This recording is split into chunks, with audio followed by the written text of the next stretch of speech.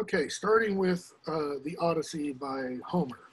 Hopefully you read the introduction by Bernard Knox. Very lengthy, very informative introduction. So I don't want to spend much time. I don't really want to spend any time talking about it, but I'm going to say just a couple of things. One regarding the date of composition of the poem in terms of whether it is orally composed or written. Knox makes the claim, makes the statement that probably the best date in terms of what we have before us is the latter half of the 8th century BC. Latter half, of course, means closer in time towards us, okay? So that's roughly 700 to 750 BC. And he talks quite a bit, he writes quite a bit about two different theories in terms of its composition. Take that back, not different theories, two theories.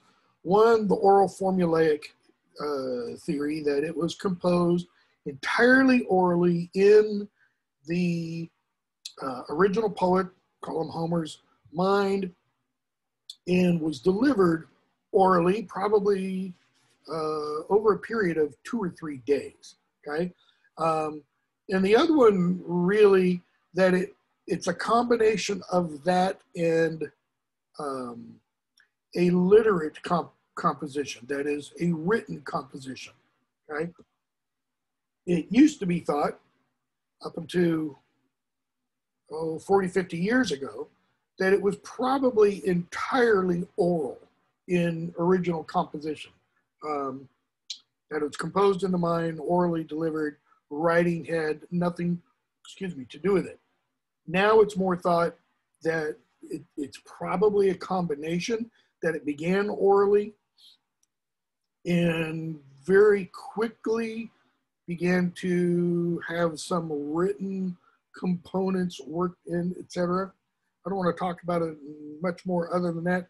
One of the reasons that we see the oral component is you see what are called formulas all throughout the poem. You know, gray-eyed Athena, you'll hear Circe and Calypso referred to as, you know, the nymphs with the long twisted braids, or things like that, the wine dark sea, and that's the Aegean Sea that you see behind me. Things like that. Those are used to help fill out the metrical line, which I'll talk about in just a minute. Now, a couple of things about epics, and I'm going to share the screen for a moment to just put up a document that has, I think, 6 characteristics of an epic. And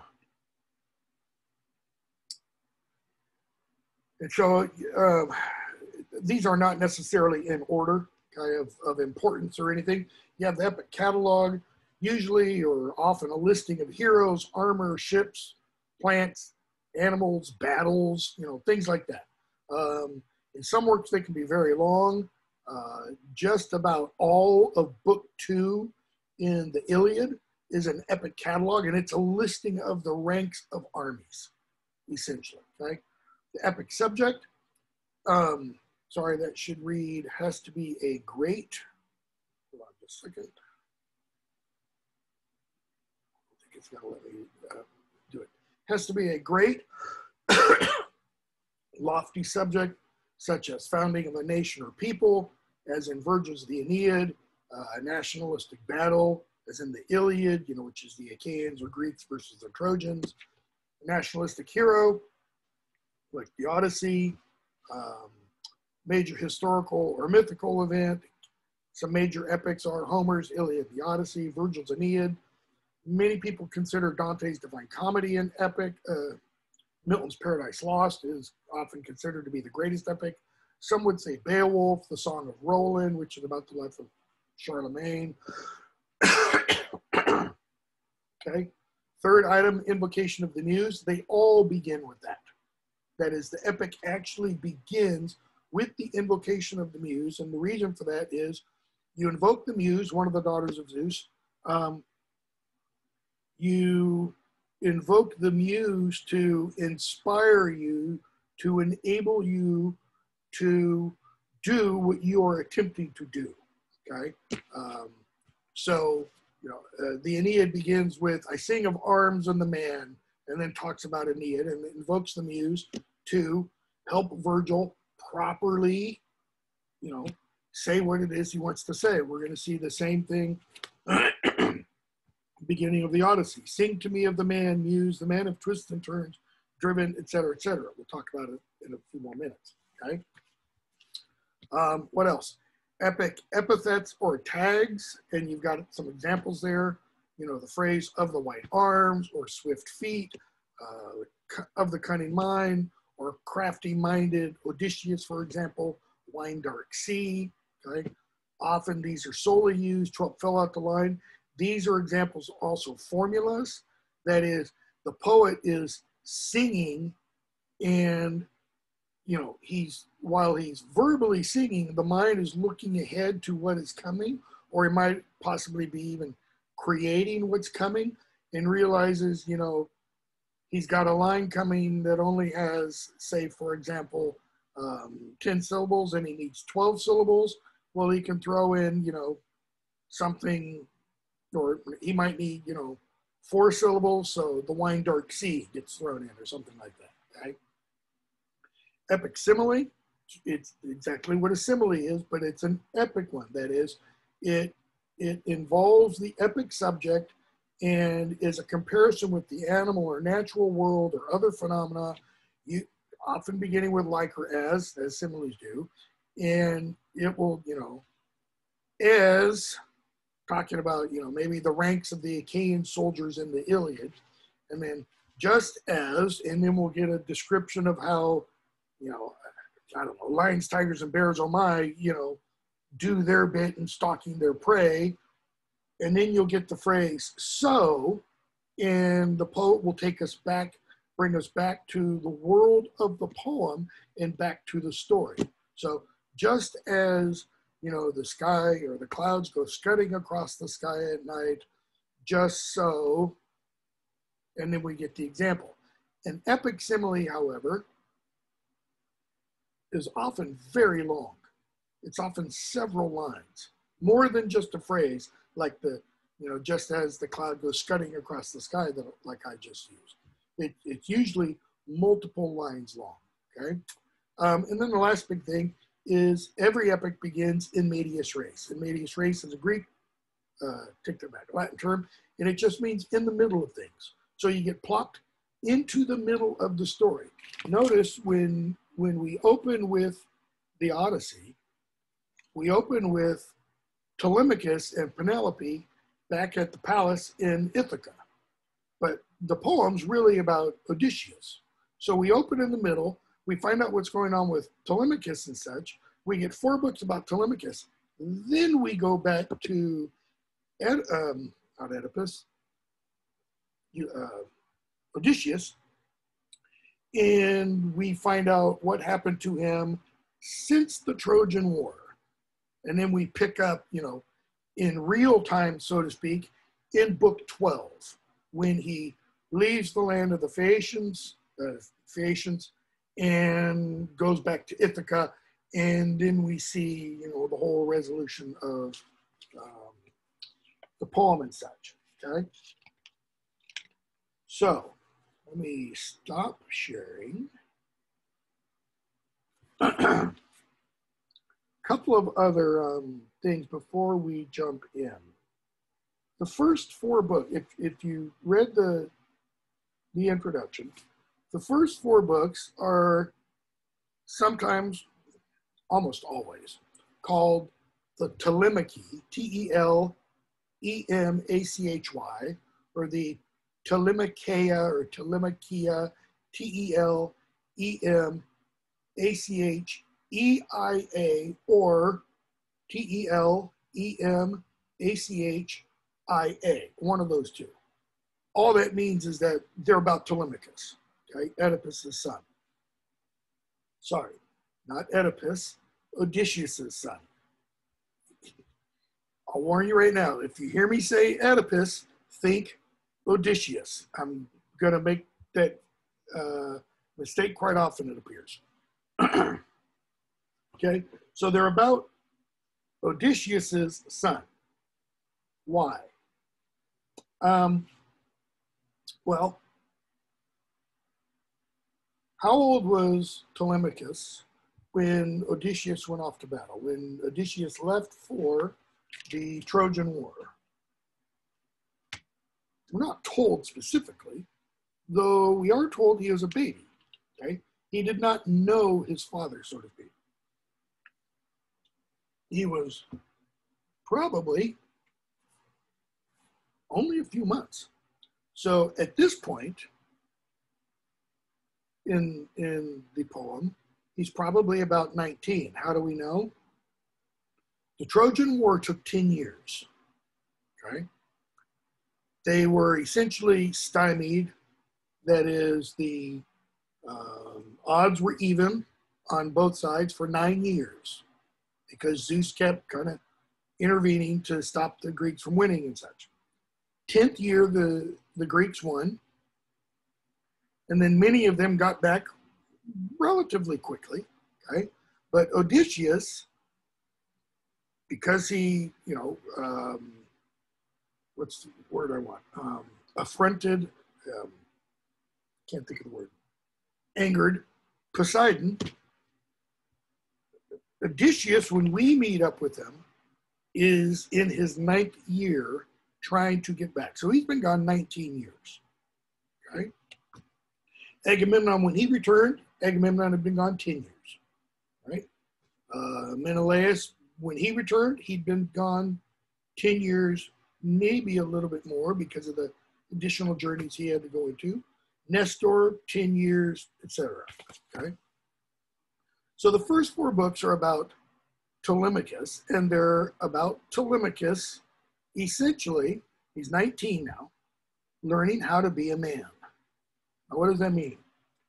Learning how to be a prince, son of a king, learning how to be a ruler, learning how to run the home, run the house, even though his mother's there, his nurse is there, he's got advisors, etc. But he's being eaten out of hand and home by the suitors and such. So one of the reasons we're going to see, Athena sends him off to Nestor, and then he goes off to Menelaus, is to, 1, learn about what's happened to his father, but 2, also learn how to be a good prince. And he learns that partially by being around princes of other kings, Nestor and Menelaus. Okay? So the first 4 books, the Telemachia, however you want to pronounce it, they're also a Bildungsroman, 19th century German term, that means a development of character. We see a boy grow up. That's what the Harry Potter novels are, essentially a Bildungsroman of Harry Potter, okay? A little bit different here. So, having said that, I'm just looking at some old notes I have.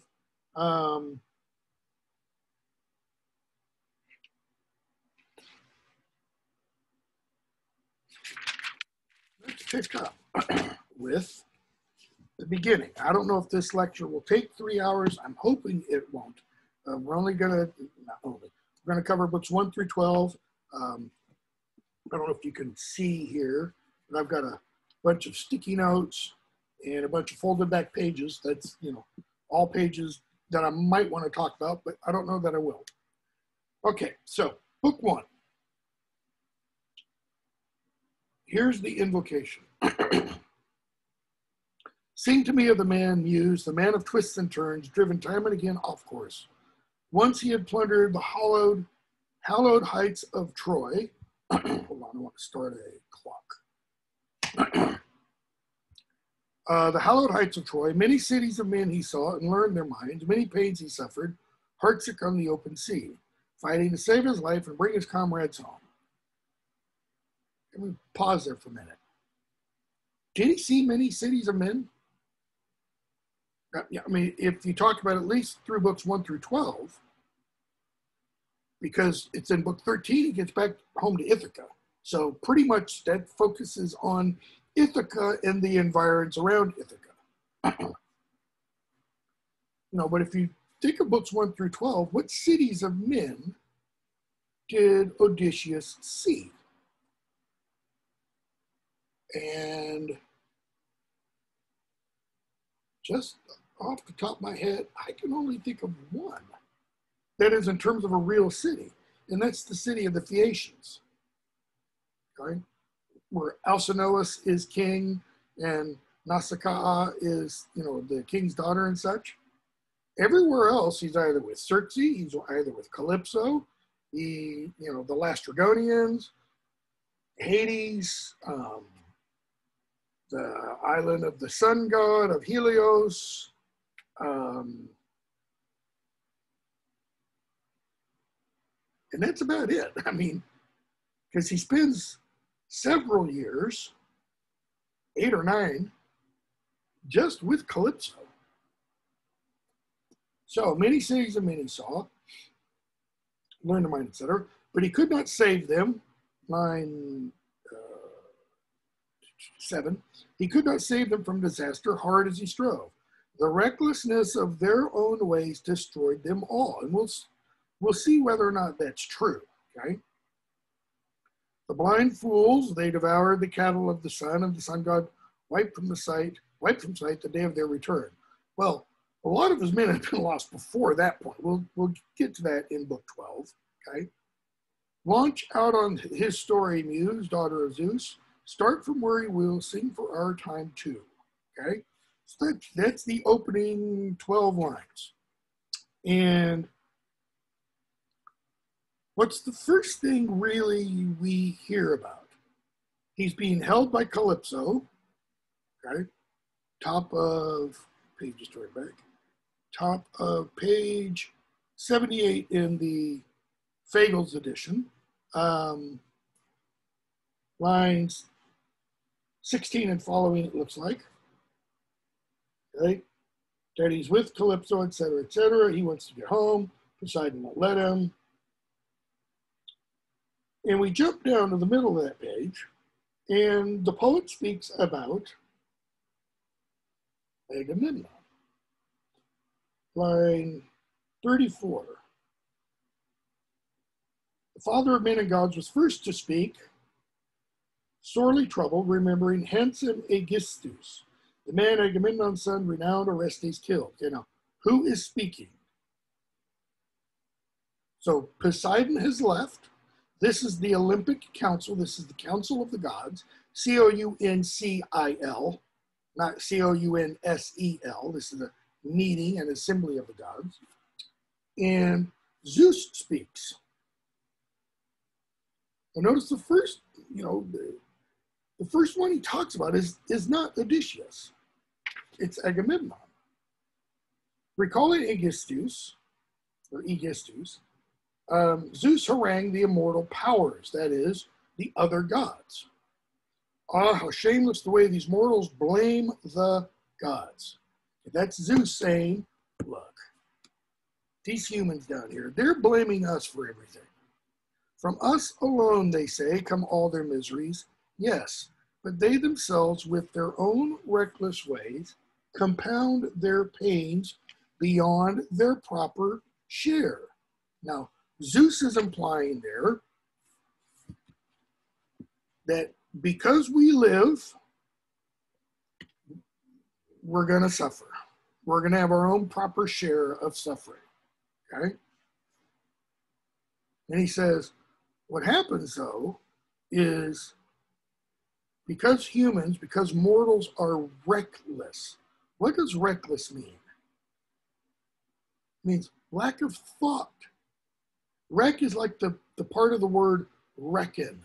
Like to reckon something means to think about, to consider. So reckless is without consideration, without thought, with their own reckless ways. And we could jump forward here to, all the way to book 12, to the passage of You know, Odysseus and his men on the island of Helios, the sun god. And Odysseus warns them, whatever you do, don't touch his sheep, don't touch his cattle, don't touch his rams. And they get hungry. They run out of the food that, you know, Circe provided them with. Odysseus is lulled into sleep by the gods, and his men slaughter the cattle and sheep and such. They say, we're going to offer Helios this great sacrifice later, as long as we live. And it doesn't do any good, obviously. So that's being reckless. But they themselves, with their own reckless ways, compound their pains. That is, we bring pain onto the pains that we're bound to get naturally just from living. Look at Aegisthus now. Above and beyond his share, that is, his share of pain, he stole Atrides, Agamemnon's wife. By stealing Clytemnestra, he compounded, he added to his pain. Though he knew it meant his total, he murdered the warlord coming home from Troy, though he knew it meant his total ruin. Okay? Do we know that from the play Agamemnon? No, we don't. So we're told by Zeus, line 45 or so, far in advance, we told him so ourselves, dispatching the guy, the giant killer Hermes. Giant killer there is one of those epic epithets or tags that I mentioned. It's one of those formulas. Almost every time, in fact, it might be every time, Hermes is mentioned, he's called the giant killer, okay? And so we're told that Hermes was sent, because Hermes is the messenger of the gods, Hermes was sent to Aegisthus with this warning. Don't murder the man, don't court his wife. Beware, revenge will come from Orestes, Agamemnon's son. That day he comes of age and longs for his native land.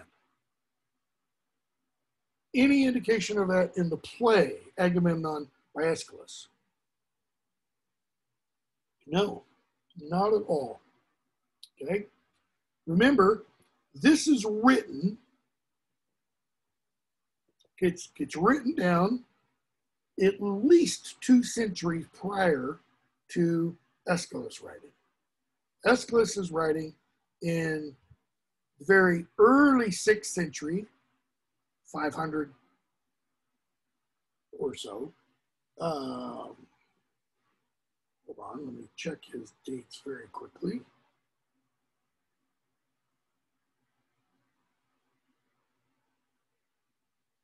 To the late 4th century. Yeah, okay, so Aeschylus's dates are approximately 525, 524 BC to 456, 455, somewhere in there. The Odyssey is written down sometime probably in the very late 8th century, 700 to 750 maybe. So that's 200 years prior, okay? So what does this show both poets are doing? They're both working from essentially the same material, okay? The material that the poet, if the poet Homer actually lived, that the poet Homer gives us probably, okay, big, huge probably far predated him. That is, there were probably stories of some of these events that get passed down. So the story of, well, first of all, the Trojan War, we think the story itself probably goes back to at least 12 or 1300 BC, all right? And then the elements of that, Agamemnon, Odysseus, Achilles, and the various stories about them, they're each passed down from generation to generation, you know, kind of like campfire stories, okay? So we get here one version of that story. Just like today, we've got multiple versions of the Arthurian myth. Big difference is the Arthurian myth is entirely literate. It was written down from the beginning, okay? So Aegisthus was warned. And he went ahead, even though he was warned, he went ahead and did what he did, right? So that's how he compounds pain on pain. So Athena then speaks, okay?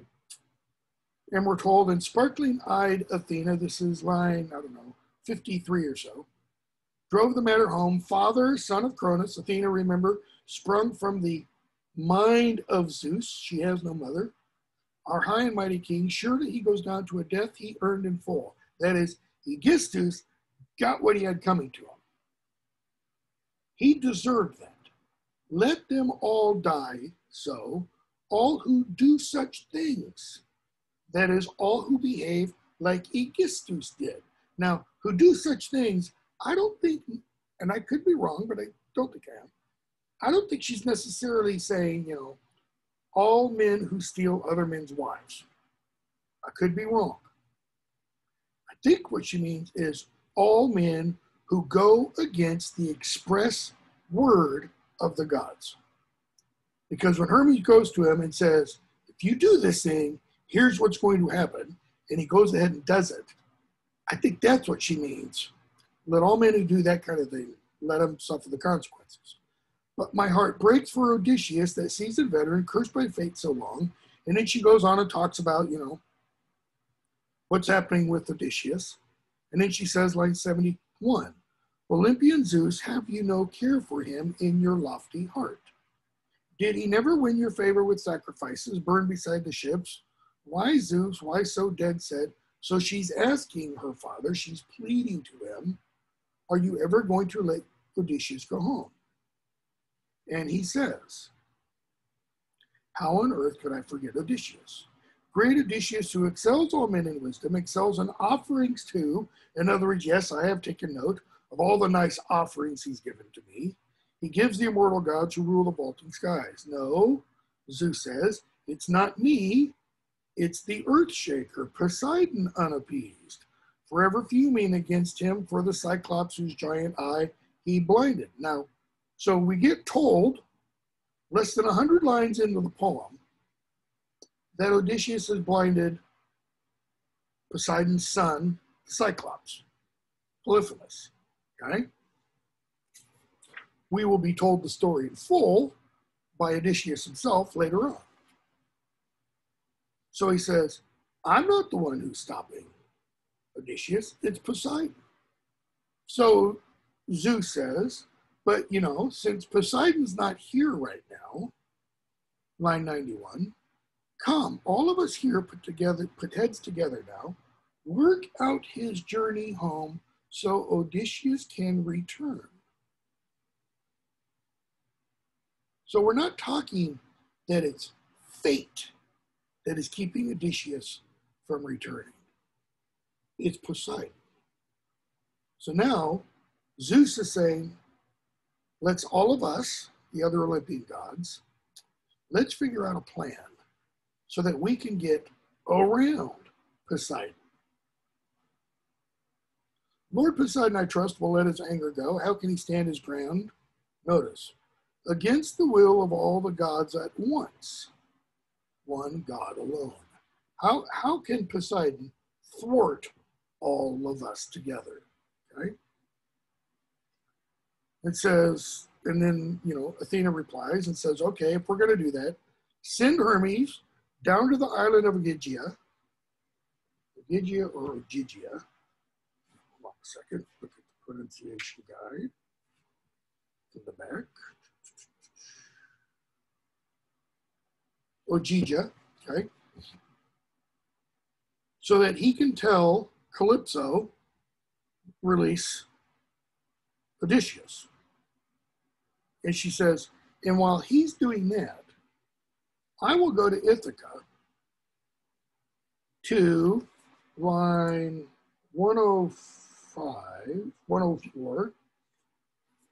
While I myself go down to Ithaca, rouse his son to a braver pitch, inspire his heart with courage, to summon the flowing Herodiceans to full assembly, speak his mind to all those suitors, slaughtering on and on his droves of sheep and shambling longhorn cattle. I will send him off to Sparta and Psyche Pylos there to learn of his dear father's journey home. Perhaps he will hear some news and make his name throughout the mortal world. Okay? So, I'm going to go down to Ithaca to do what for Telemachus? She's not going to turn him into a man. She's not going to, say some words and he will suddenly become a mighty hero. She's going to rouse him. She's going to, the word we use today is encourage. What does encourage mean? She's going to put heart into him. The in part means inside. Cur is heart. And we're going to see the phrase later on, the word enhearten. She's going to enhearten him.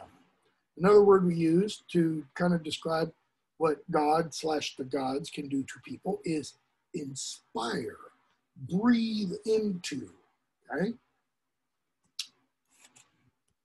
And so she vows, and what does she do? She takes on the form of Mentees, page 81, line 123, who we're told is Lord of the Taphians. Well, what is Mentees? And there's another form of the same name, mentor. What does that mean? What does a mentor do? Okay. A mentor encourages. A mentor builds up. A mentor strengthens the mind and soul and heart and courage. Okay?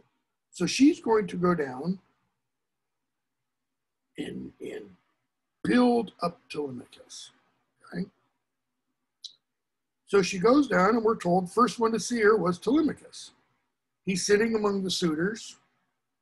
And the suitors, by the way, are Telemachus's age. Slightly older. Okay, he's 19, possibly 20. They're probably no more than 24 or 25, right? Because we're going to be told, many of them don't know their fathers because their fathers had been gone. Some of them do. Many of, that because they didn't know their fathers, that they don't know how to properly behave, right? So he sees her. She comes in as Mentees, and we're told, Telemachus, line 140. Straight to the porch he went, mortified that a guest might still be standing at the doors. Because she appears and she's only, she's not been welcomed in. Remember that principle of xenia, hospitality. It runs all throughout the poem. It is almost as if, I'm not saying it is the thing, might be close. It's almost as if the entire poem is written to exemplify that notion of xenia, of hospitality, of you provide welcome to strangers and wanderers. We're going to hear several times that Zeus is the god of wayfarers and wanderers and strangers. Okay? So he goes to her, he clasps her right hand, he relieves her once of her long bronze spear, and he says, "Greetings, stranger, here in our house you find a royal welcome, have supper first," etc. So he seats her at the place of honor. I'm going to skip a bit. And they talk. Telemachus draws her attention. Notice he doesn't know it's Athena. Draws her attention to the suitors and talks about how he's eaten out of house and home. And around line 193, he says, "But now no use, he's died a wretched death, no comfort left for us, not even if someone somewhere says he's coming home, the day of his return will never dawn." Right? His father's dead, he thinks. He's not left any comfort. In other words, Telemachus is essentially saying, and dead didn't leave any way to prepare me, and dead didn't leave any protection for me or for, Penelope, his mother. So he says, enough, tell me about yourself, clearly point by point. Who are you? Where are you from? Your city, your parents, blah, blah, blah. Right? Or are you a friend of father's, a guest from the old days? And Athena replies, she tells him her name, Mintis, right? And she says, you know, your father and I, 218 or so, we've been friends forever. And at the bottom of that page, 220, I don't know, 5 or 6, she says, and now I've come. And why? That is, why am I here? I heard he was back. Okay. Telemachus hasn't heard any word about his father for as long as he can remember. Other than like stories about him. He hasn't heard any word about, is his father even still alive after the Trojan War? Okay. She said, I heard that he was back, your father. But no, the gods thwart his passage. It's the gods that are stopping him. But she says, great Odysseus is not dead, he's still alive. Somewhere in this world, he's being held captive. And so she says, I'll make you a prophecy. One the immortal gods have planted in my mind. This is 233 or so. It will come true, I think, though I'm hardly see or know the flights of birds. He won't be gone long from the native land he loves. Not even fire and shackles bind your father down. He's plodding away to journey home at last. He's never at a loss. So she says, you're truly Odysseus' son. You've sprung up so. In other words, I remember seeing you as a baby. That's what that implies. You've sprung up so. Uncanny resemblance, head, fine eyes. I see him now. That is, I look at you and I see your father. So, you know, Telemachus, yeah, mother always said I was Odysseus' son, etc., etc. You know, but I'm not so certain. I mean, would to God I'd been the son of a happy man whom old age overtook in the midst of his possessions.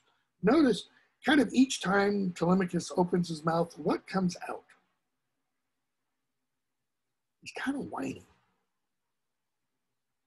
He's kind of like, yeah, if only my daddy were here. Right?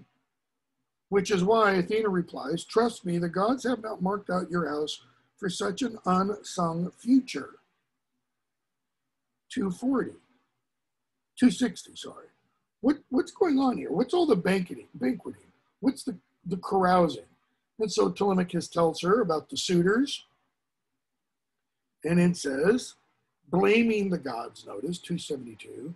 Now the gods have reversed our fortunes with a vengeance, wiped that man from the earth like no one else before. Now, she just told him he's on his way home. This is a prophecy from the gods. He obviously doesn't believe it. I would never have grieved so much about his death. Excuse me, if he'd gone down with the comrades off in Troy or died of the arms of loved ones, etc. Okay? And he finished his little speech, line 281. He's lost and gone now, out of sight, out of mind, and I, ... Nice good pause. He's left me tears and grief, nor do I rack my heart and grieve for him alone. No longer now the gods have invented other miseries to plague me. What are the other miseries?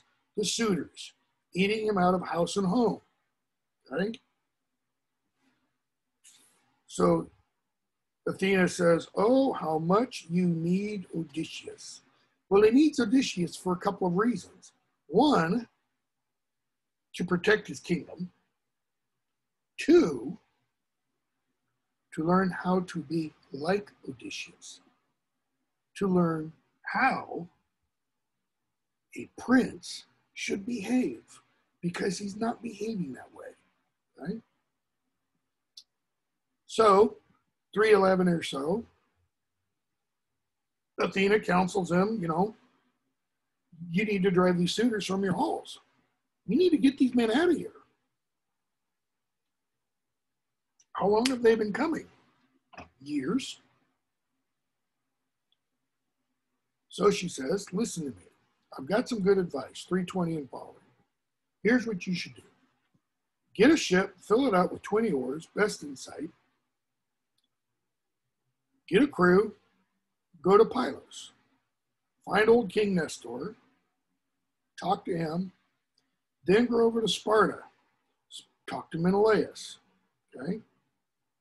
If you hear, line 330, if you hear your father's alive and heading home, hard pressed as you are, brave out, that is, endure one more year. If you hear from either of them that your father is still alive and heading home, come back and survive one more year. But if you hear he's dead, no longer among the living, then come back, raise a burial mound, even though you won't have a body, a memorial mound, okay? Then give your mother to another husband. That's it. You find out he's alive, come back, suffer it out for another year. If you find out he's dead, come back, raise a memorial mound, do the rites that are proper, and give your mother in marriage to one of the suitors. And what that implies is, and claim the kingship for yourself. You're the king if he's dead, okay? Then she tells him, 336 or so. Then once you've sealed those matters, seen them through, think hard, reach deep down in your heart and soul for a way to kill these suitors in your house by stealth or in open combat. The reach down deep, that's like when a coach tells a team that is losing at halftime, all right, boys, we've got to dig down. That is, you've got to summon up all the remaining strength, courage, etc. that you have for the final push. And notice what she says. You got to come up with a way to kill these guys. How? By stealth or in open combat?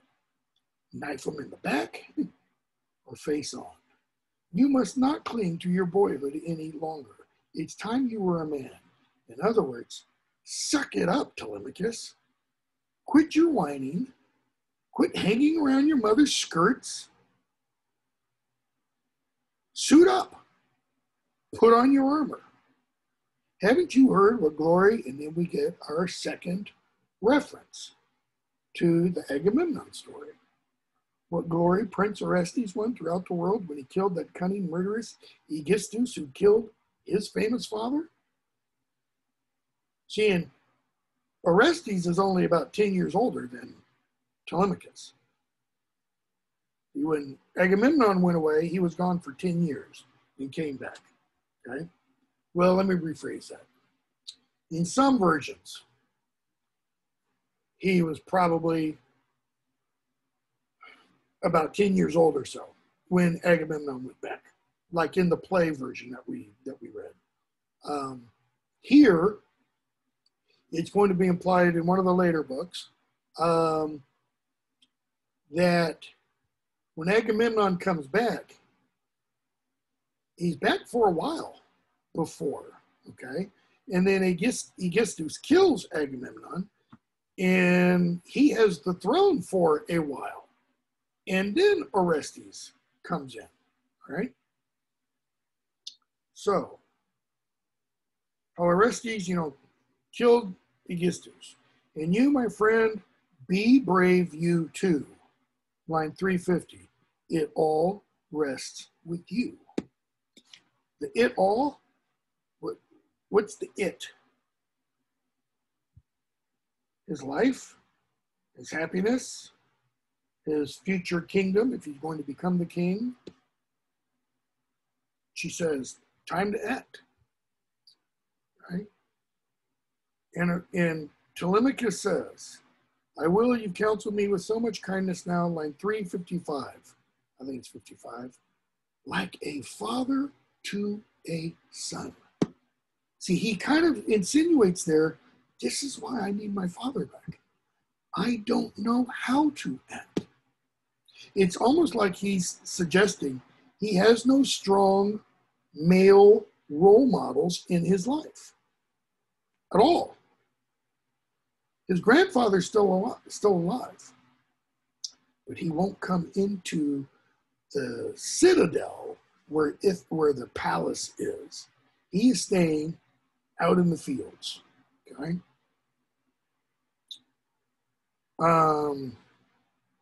So he offers her a gift. Why? Because that's what you do to strangers. Notice, even though his father hasn't been there to teach him, he understands this. The stranger comes, you give that stranger gifts. Okay. And Athena says, don't give it to me now. Wait till I return, etc. Okay. She takes off, and we're told line 371, he felt his senses quicken, overwhelmed with wonder. This was a god. And now he realized Mintes wasn't who he said he was. This was a god in human form. So,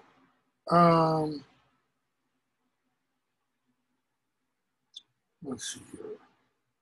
Bottom of that page, beginning line 400 and such, or top of the next page, line 401, he goes on and he starts blaming Zeus. It's because of Zeus that all these problems exist. Zeus is to blame. He deals to each and every laborer on this earth whatever doom he pleases. Why fault the bard? Because the bard was singing about, the Trojan War, and Penelope told him to stop. Courage, mother, 405 or so. Harden your heart and listen. Well, he just a few minutes earlier had to have someone tell him, buck up, okay? Harden your heart and listen. Odysseus was scarcely the only one whose journey home was blotted out at Troy. And he goes on and says, so many others died also. Notice he doesn't tell her, I've received a prophecy that Dad is still alive. Okay? So he goes on, tells her 10-year tasks. What are her tasks? Weaving, the distaff and the loom and such. As for giving orders, men will see to that, but I most of all.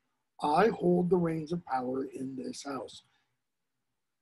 Okay, what's going on? He's asserting himself. He's showing his princely character. He's saying, father is gone. I think he's dead. I'm in charge. And we're told, astonished, she withdrew. Why astonished? He's never acted like this before. He's never stood up for himself. Now, admittedly, he's only standing up to his mother. He's not standing up to the suitor yet. Okay? And we hear, the suitors party and such. And we get several speeches back and forth. Antinous, one of the suitors. Eurymachus, another suitor. Okay? Which I was going to say, but I'm going to skip the speeches. Book 2, Telemachus sets sail. Okay? Telemachus, let's see here, beginning with the brown lines, 80, it's not 82, 88 or so. No, take that back.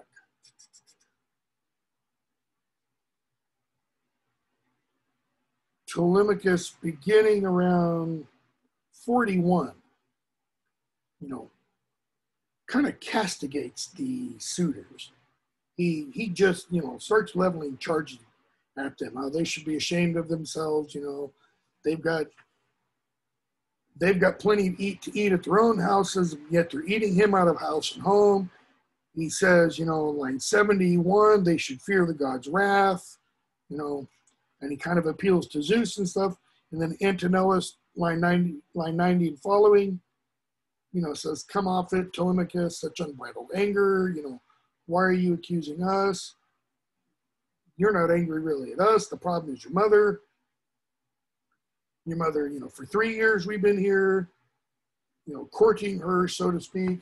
What does she keep doing? She says, when I finish this weaving, then I'll marry you, and, et cetera, et cetera. Okay? He says, we believed her until we found out every night she goes back up to her room, and what does she do? She undoes the weaving. He said, well, time's up. Line 136, it looks like. So we will devour your worldly goods and wealth as long as she holds out. As long as she decides not to marry someone, he says, we're going to keep eating all your goods. Holds to that course the gods have charted deep inside her heart. In other words, if she keeps doing what the gods have suggested that she do, if she follows the gods rather than us, well, then we're going to, okay? So Telemachus says, how can I drive her away against her will?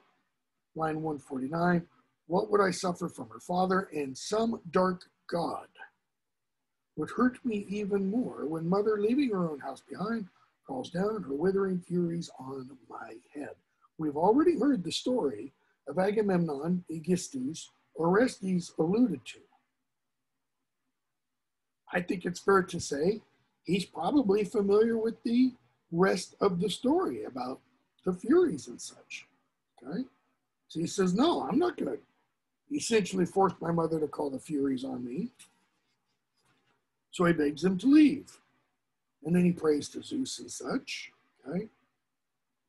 And Zeus answers the prayer by sending a sign. 168 and following. Okay?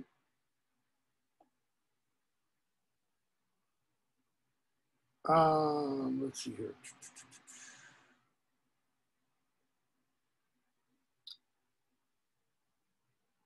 Halitherses speaks and tells them, line 190, I myself am no stranger to prophecy, I can see it now. Odysseus, all is working out for him, I say. Just as I said it would that day the Argive sailed. After many blows, all his shipmates lost. After 20 years, he'll come home, unrecognized by all. And now look, it all comes to pass. So Halitherses tells him, I prophesied before he even left, he would come back after 20 years. And that when he came back, he wouldn't look like what we're used to him looking like. And Eurymachus tells him to shut up, you know, quit your babbling, your omens and such. Sounds kind of like both Oedipus about the prophecies of Tiresias in Oedipus the King, and Creon about the prophecies of Tiresias in Antigone. Notice Eurymachus there, lines 200 and following. What's he implying about prophecy? It's a bunch of hooey. It's a bunch of nonsense. He's essentially, by denying prophecy, he's denying the gods. Okay? What else? How does he speak to Eurymachus? Stop, old man. Okay? He's not showing respect. One of the things that does come through throughout the whole poem is this emphasis on respect of elders. Okay? Even Odysseus shows respect to elders. So, Eurymachus gives his own prophecy. Here's my prophecy, line 210. Bound to come to pass. If you old codger, wise as the ages, take him round and cite the boy to riot, the boy Telemachus. He'll be the first one to suffer, let me tell you. Okay? And he keeps going on. You know, who's there to fear? 221. I ask you. Surely not Telemachus. They're saying, he's a punk. We're not afraid of Telemachus. He can't hurt us. Okay? So Telemachus responds. And he says, 237 or so, 235 or so, the gods know how things stand, and so do all the Achaeans, that is, all the Greeks. Right? And so he says, I want a good ship, I want 20 men, I'm going off to Pylos, which they know means I'm going to go seek counsel from King Nestor, in Sparta, which they know means Menelaus. Okay? He says, and if I catch a rumor from Zeus that my father's alive, I'm coming back. If I hear he's dead, I'll come back, do the proper rites, burial mound, the whole 9 yards. Then I'll give my mother to another husband. Okay? And then mentor takes the floor. So we had mentees, now mentor, line 250 and following. Right? And he commits his household, Odysseus' friend in arms to whom the king had committed his household.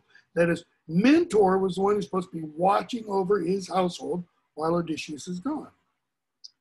And mentor says, don't think Odysseus is dead. He says, I don't grudge you suitors. I understand what you're doing, but you better be careful if he returns, okay? Leocritus responds, 275, even if Odysseus of Ithaca did arrive in person to find us well-bred suitors feasting in his halls, and the man were hell-bent on routing us from the palace, little joy would his wife derive from his return for all her yearning. Here on the spot, he'd meet a humiliating one man against all of us, we'd wipe him out, right? So Telemachus goes down to the beach, walks along the beach, and he prays to Athena, 294 or so. Dear God, hear me. Yesterday you came to my house, so I recognized you. You told me to ship out on the misty sea and learn if Father gone so long as ever coming home. Look how my countrymen, the suitors most of all, foil each. He's saying they checkmated. I can't. And Athena shows up as mentor, right? And she tells him, again, mentor, building him up, encouraging him, strengthening him. She tells him, top of page 102, around line 302 or so, 301 maybe. Telemachus, you'll lack neither courage nor sense from this day on. That kind of implies he's lacked both before. Not if your father's spirit courses through your veins.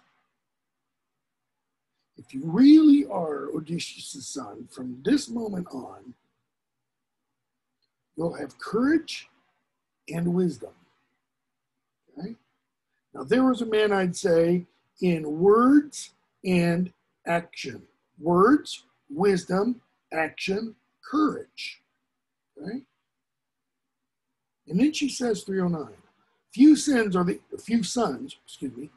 equals of their fathers. Most fall short, all too few surpass them. But you, brave and adept, from this day on. She kind of implies, all right, forget your previous however many years. Your life kind of right now starts new. From this moment, you're Odysseus 2.0. She says, Odysseus' cunning has hardly given out in you. There's every hope you will reach your goal. That is, to be like Odysseus. Put them out of your mind. What's the them? These suitor schemes and plots. They're madmen. Why?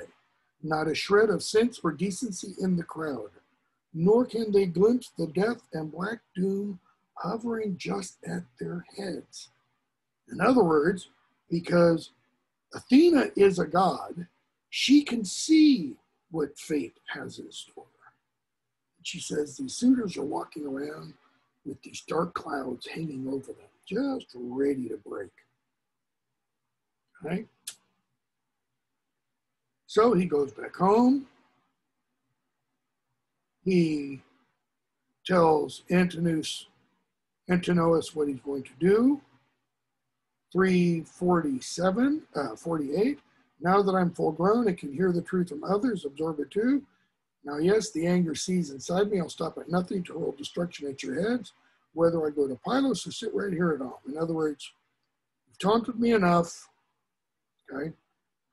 So they go back and forth and they keep, they challenge him, line 340. One of the speakers, a young buck, line 360, line 367. Another, a young blade, speaks up. They call Odysseus a drifter. Right? And then we get Euryclea, the old nurse and housekeeper, introduced. Okay? And he tells her what to do. bottle up a bunch of wine, get a bunch of supplies set up. She tells him, no, don't go. You're going to leave us all alone. You're going to die, etc. And he says, 4:12, there's a God who made this plan.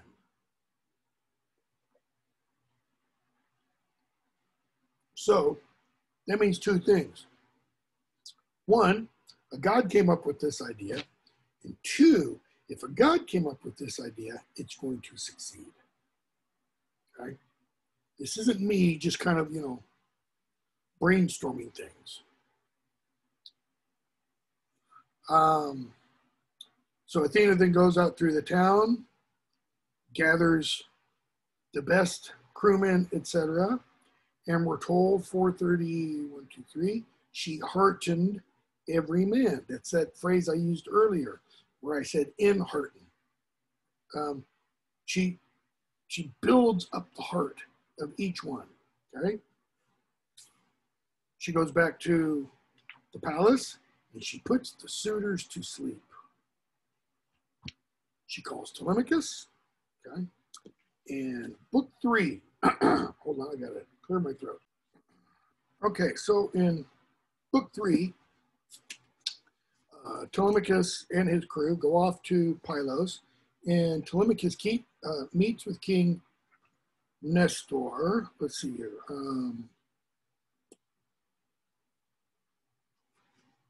But before he does, let's see, he's speaking with Athena, and she tells him, line 19, go right up to Nestor. We'll make him yield the secrets of his heart. Just before that, line 15 or 16, she tells him, Telemachus, no more shyness. This is not the time. Be bold, And Telemachus replies, 25 or 26, someone my age might feel shy. What's more, interrogating an old man. Now, kind of two things there.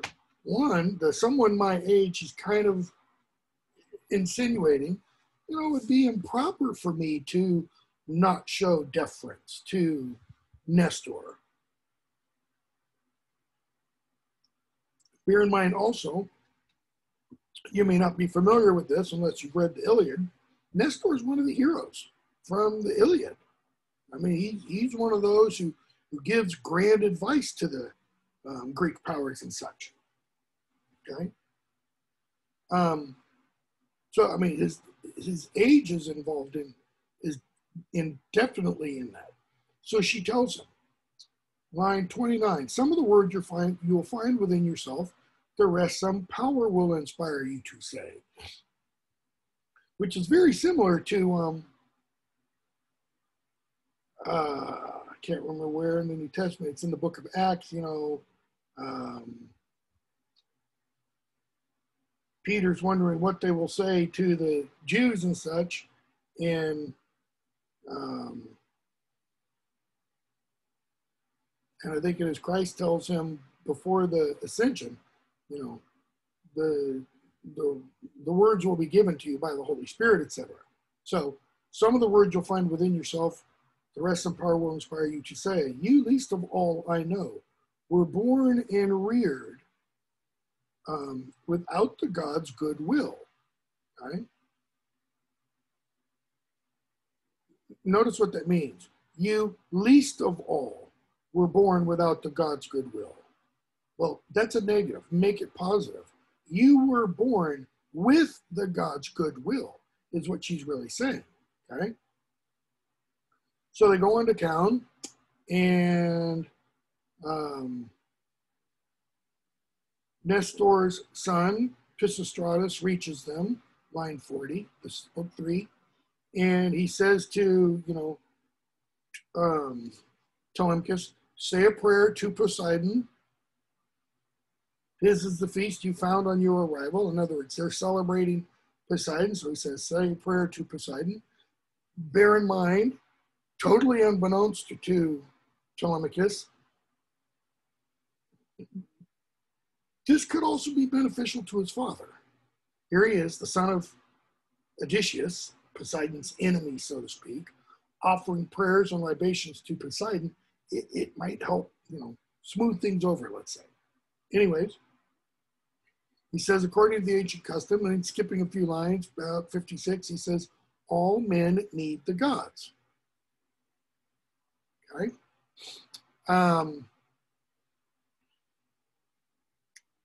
So, Pallas prays in her guise as mentor, I think. I'm going to sneeze in just a second.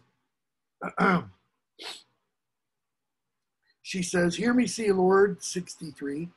You who embrace the earth, don't deny our wishes, bring our prayers to pass. First then to Nestor, all his sons grant glory. Then to all these Pylians for their splendid rights. Grant a reward the ones of gracious hearts. Last Poseidon, grant Telemachus and myself safe passage home. Mission accomplished. That sped us here in our rapid black ship. So she prayed and brought it all to pass. That is, she's praying to Poseidon to do these things, but she brings it all to pass because she's a god also. Okay? So, Nestor's charioteer speaks to Telemachus, and Telemachus answers. Bottom of that page, 109, line 85 or 86. Filled with heart, the heart Athena herself inspired. So, Telemachus addresses Nestor, tells him who he is, where he's from, and why he's there. Okay? We're from Ithaca. I'm Odysseus' son. I'm trying to find out information about my father. And he says, 108, 107. More than all other men, that man was born for pain. Well, we hear in Oedipus the King, which is probably 300 years after this is written, that Oedipus is the man most, how's it put? Most born for pain, okay? Oedipus will be mentioned in the poem, but we're going to hear this line several times.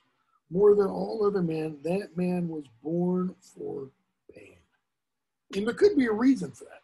It could be because of Odysseus's indomitable will, his will to test, his will to push the envelope, okay? So he asks, I beg you, 108 or 109, if ever my father, Lord Odysseus, pledged you his word and made it good in action, once on the fields of Troy where you, Achaeans, suffered, remember his story now, tell me the truth. So tell me what you can, okay? And so he goes on and talks about, the things his father did at Troy and such.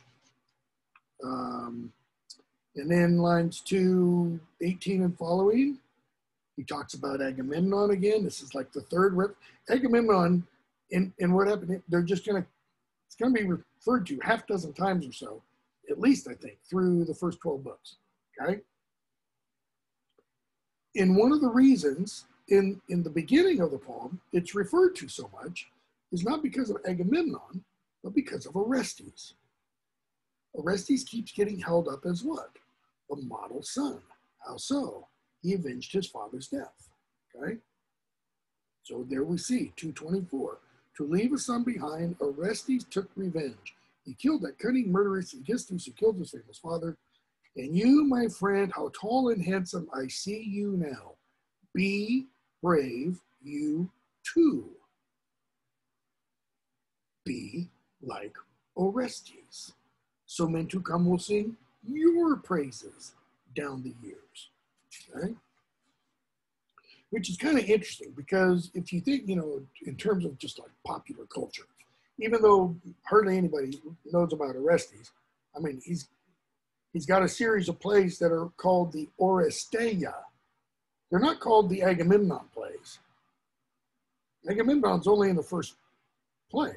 Orestes dominates the second two plays, okay? In other words, what is really remembered is Orestes and his actions. But in terms of like popular culture and such, we don't talk about Telemachus at all, really. It's still Odysseus, or the Odyssey, or the other name he's known by, Ulysses, okay?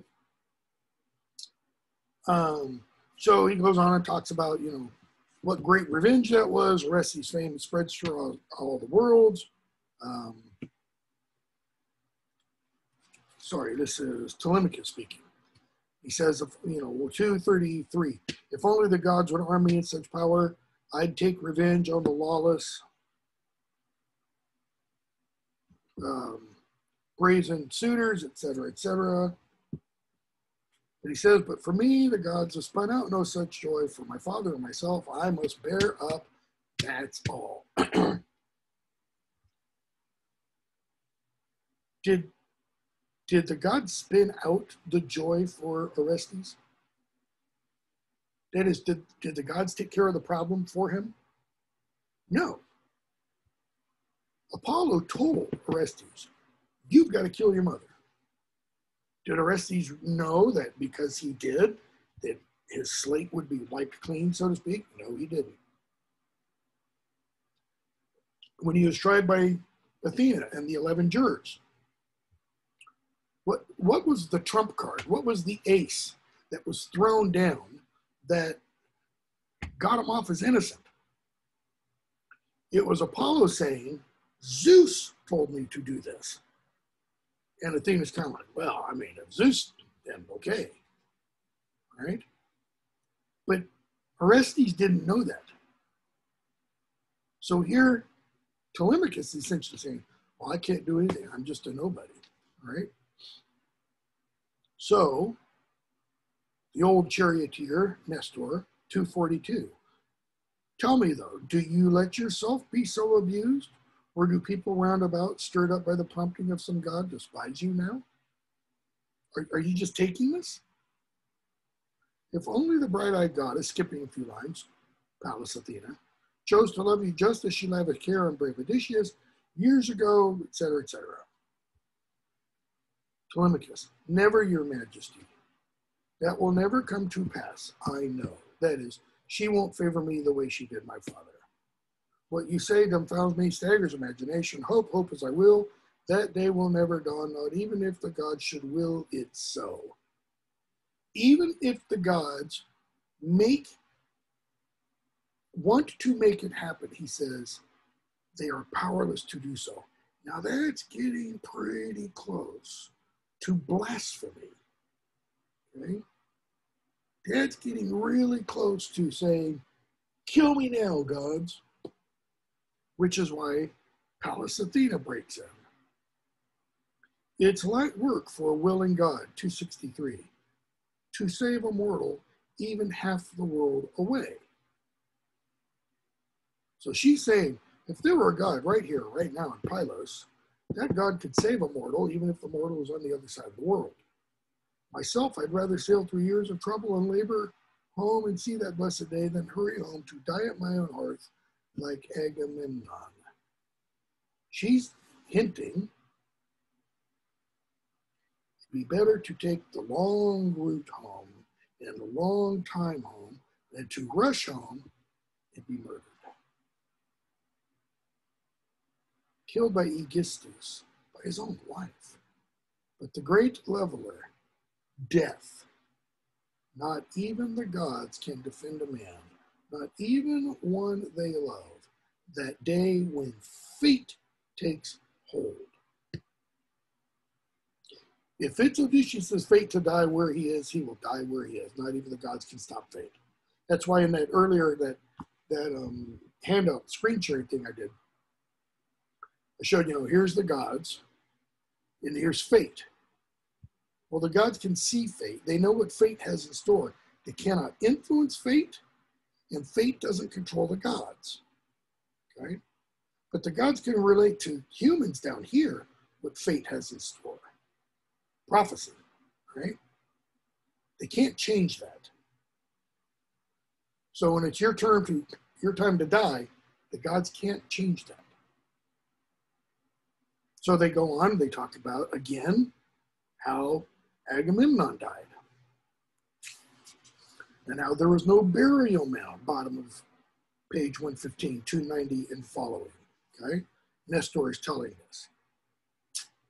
And he goes on and talks about, what Menelaus did. 345 and such. Talks how, Menelaus was off amassing stores of gold.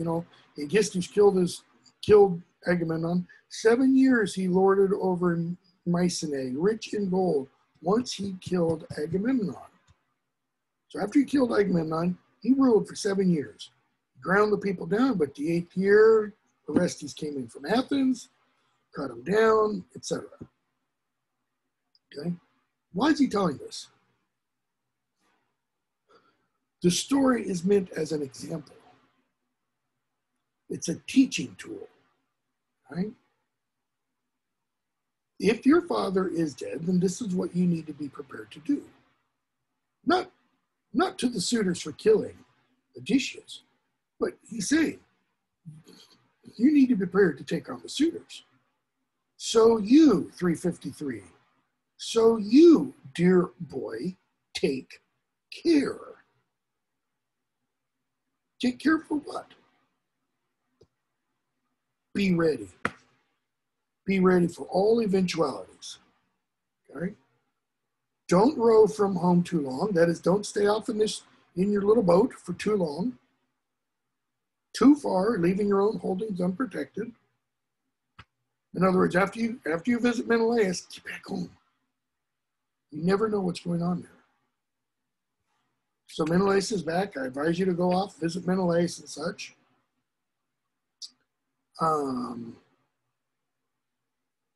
So they bunk them down for the night. They give them, food and drink, etc. Nice place to sleep.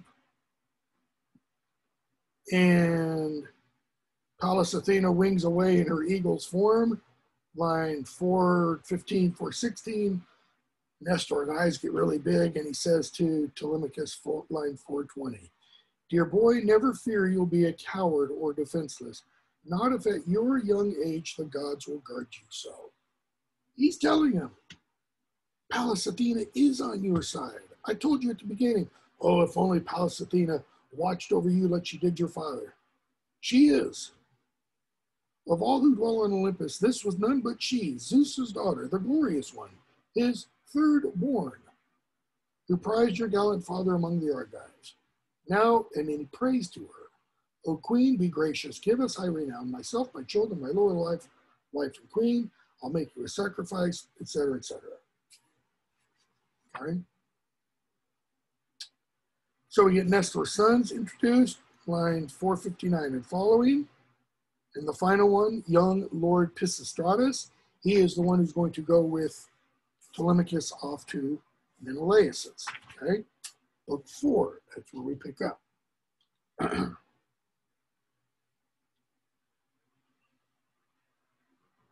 So they go off to Lacedaemon.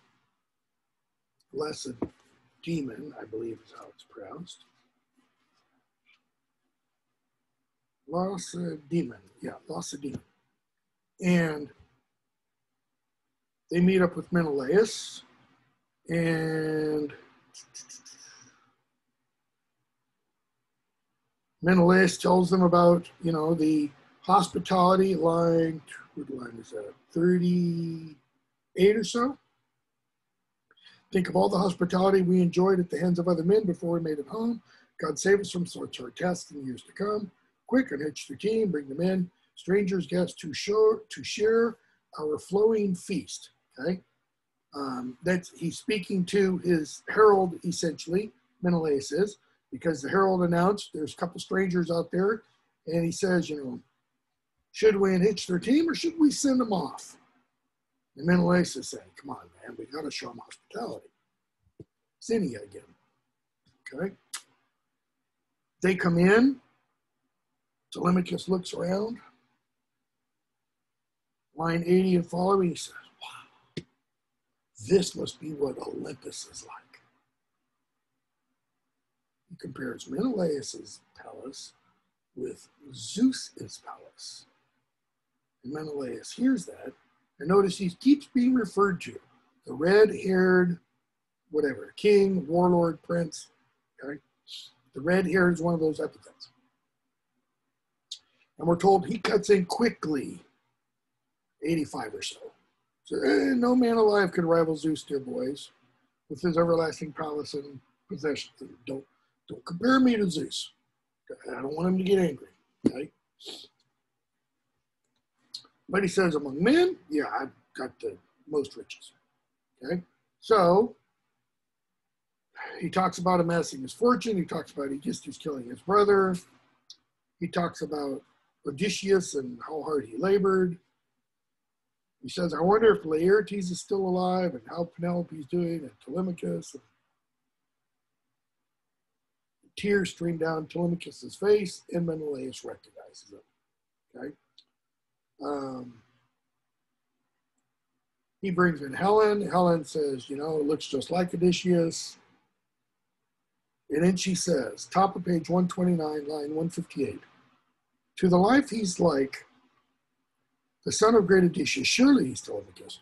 The boy that hero left a babe in arms, probably less than a year, when all you Achaeans fought at Troy, launching your head-like battles just for my sake, shameless whore that I was. Why did she call herself a shameless whore? She went off willingly with Paris.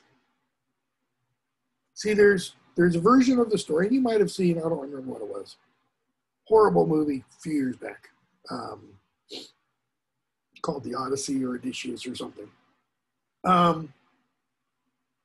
That includes when Paris of Troy visited Menelaus. And that's where the affair started.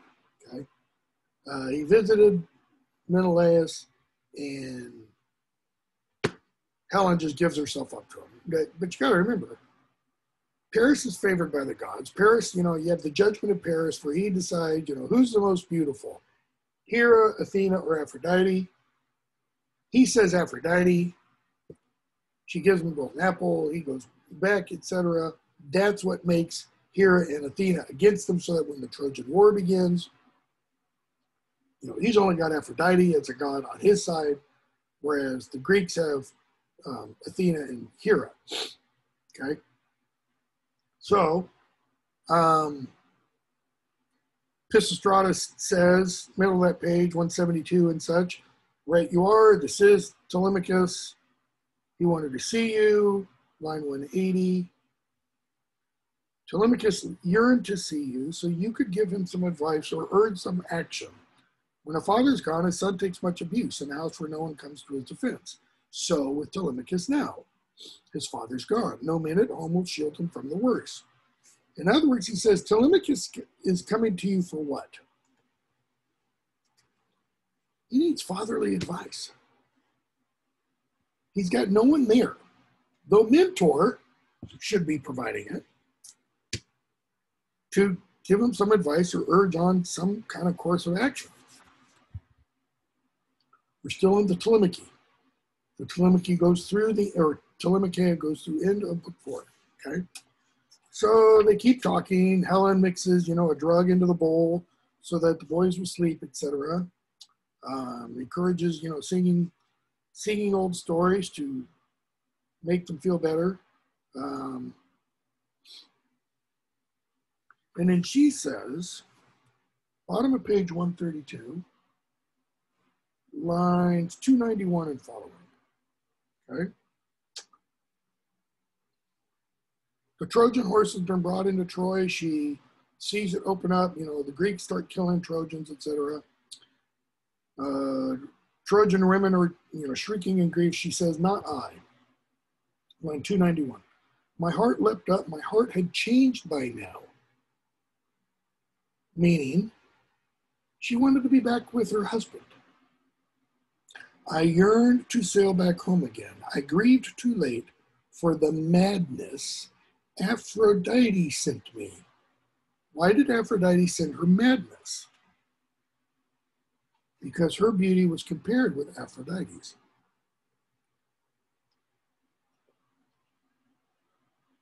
She's a human. Aphrodite's the goddess of love. Luring me there, far from my dear land, forsaking my own child, my bridal bed, my husband too, a man who lacked for neither brains nor beauty. In other words, Menelaus was both smart and hot. Okay.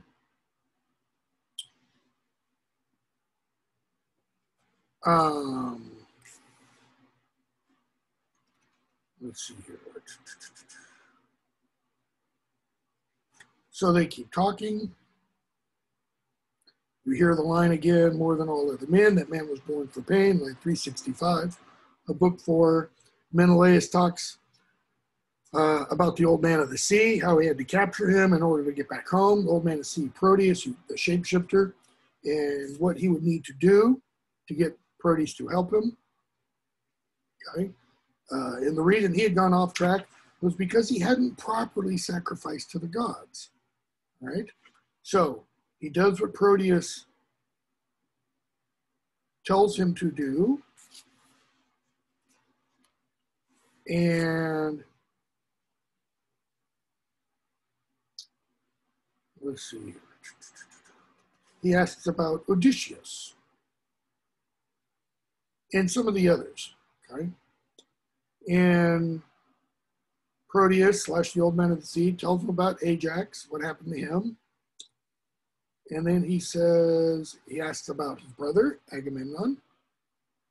Because the story that he's relating is, as Menelaus is making his way back home, he doesn't know what's happened to Agamemnon yet. And Proteus tells him about Aegisthus killing him. He tells him, you better hurry home soon. Okay.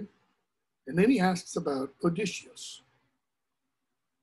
626, 627.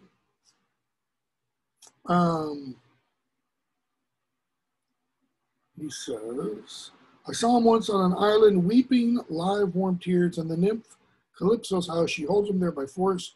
He has nowhere to voyage home to his own native land. And then he tells him about, I can't tell you about your own destiny. It's not for you to die and meet your fate in the stallion land of Argos. No, the deathless ones will sweep you off to the world's end, the Elysian fields, where gold-haired Rhadamanthus waits, where life glides on in immortal ease from mortal man. That is, Menelaus will not go down to Hades. He will go to the Elysian fields, which is the place of the blessed after death. Very, very few go there. Oedipus goes there, okay? In Oedipus at Columbus, okay? So he says, I made my way back home. I raised the mountain for Agamemnon. And Telemachus says, I need to get back home. I could sit here and listen to your stories for a year, but I need to get back home. I can't take your stallions, because it's not the right kind of land for them. Menelaus gives them other gifts. And then we're kind of told there's a break, so to speak, about 697 or so. And now as the two confided in each other, that is Telemachus and Menelaus, banqueters arrived at the great king's palace. In other words, meanwhile, back in Ithaca, okay, and we have the suitors. And the suitors are told Telemachus is left, okay? And we go back and forth. Antinous is angry. He says, let's get a ship and let's ambush them when Telemachus and Mentor return. Okay? Though they're told, wait, I saw Mentor leave on the ship with him. And then another guy says, but I just saw Mentor yesterday. He can't be in two places at once. Okay?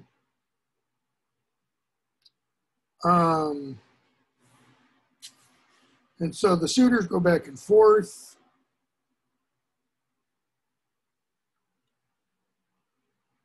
Let's see here.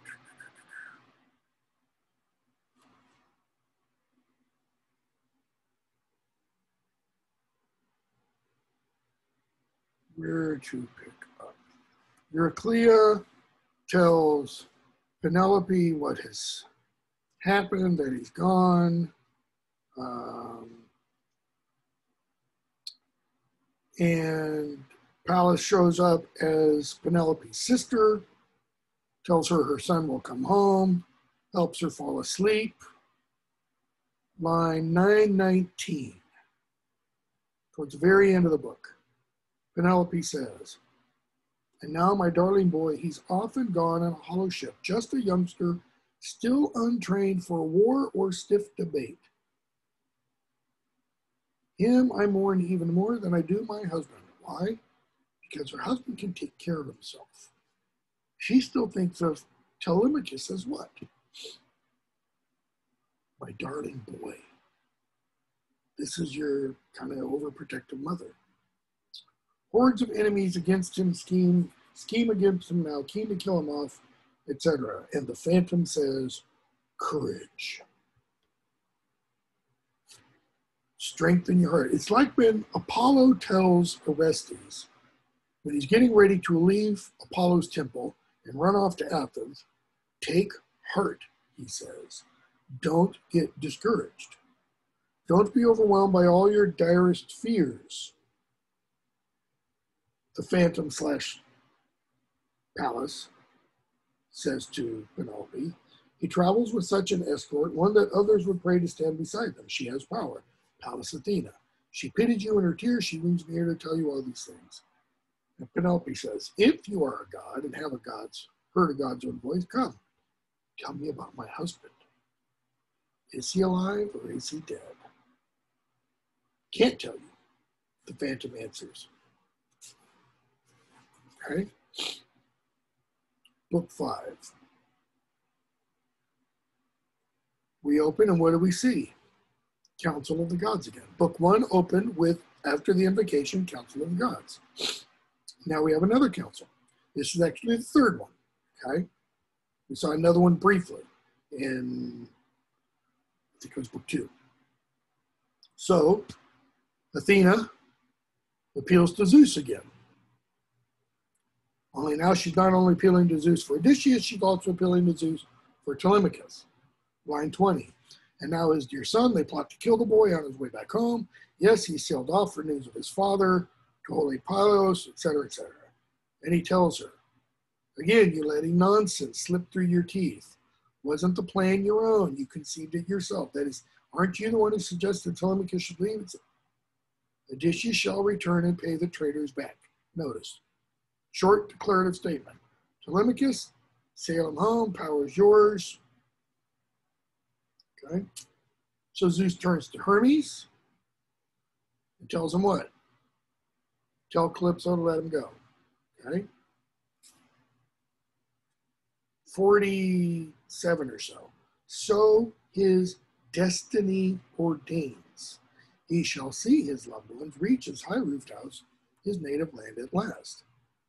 Hermes slips on his winged sandals because he's a messenger. And, okay. So he goes down to Calypso. She recognizes him as a god. She says, why are you here? He tells her, okay? She's not happy with it. She calls the gods jealous, etc., etc. She says, you know, you guys, you get to sleep with whatever mortals you want. And then says 41, 42, but so now I'll ask you guys, you train your spite on me for keeping a mortal man beside me. Skipping several lines, 150, I welcomed him warmly, cherished him, vowed to make him immortal. If he would become her husband, she would make him immortal. Okay, but Zeus says no. 161, and the guide and giant killer. That whole part is a formula, okay, the epithet. Release him at once, just so, steer clear of the rage of Zeus, or down the years will fume and make your life a hell. Okay, so then we go and we see Odysseus, and he's crying. He's sitting on the beach, headland overlooking the ocean, and crying because he wants to be home. Okay. And Calypso comes to him, tells him what he needs to do, tells him he gets to leave, tells him, I would have made you my husband, I would have made you immortal. So come back home with me. Let's go to bed. We'll have sex. Tomorrow you can start, downing trees, which they do. Okay. And Odysseus even tells her, page 159, line just before 240, 250, 240, 238 or so. Ah, great goddess, don't be angry with me, please. All that you say is true. How well I know. Look at my wise Penelope. She falls far short of you, your beauty, your stature, because Calypso should be drop-dead gorgeous. She is mortal after all, and you never age or die. He says, nevertheless, I long, I pine to travel home and see the dawn of my return. Skipping up before that, 235 or so. Hardly right is it for mortal woman, this is Calypso speaking, to rival immortal goddess. How? In build? She have a better body? Calypso's asking. In beauty? Is she more beautiful than I am? She's asking Odysseus, what is it about Penelope? Why can't you be happy with me? And he says, you're right. She can't compare with you. And if a god, back to Odysseus, 244 or so, if a god will wreck me yet again on the wine dark sea, I can bear that too, with a spirit tempered to endure. Bring the trial on. He wants to go home. Okay? So he cuts down 20 trees. He uses an axe and adds and shapes the wood and builds the raft according to the plan that she gives him. Poseidon sees him getting ready to leave, line 309, and he's like, what gives? Why is this happening? Odysseus is on the ocean, look at the sea behind me, and Poseidon makes all hell break loose. Okay? So I'm going to skip a bunch of, passages where, we get all the description of what he suffers at the sea.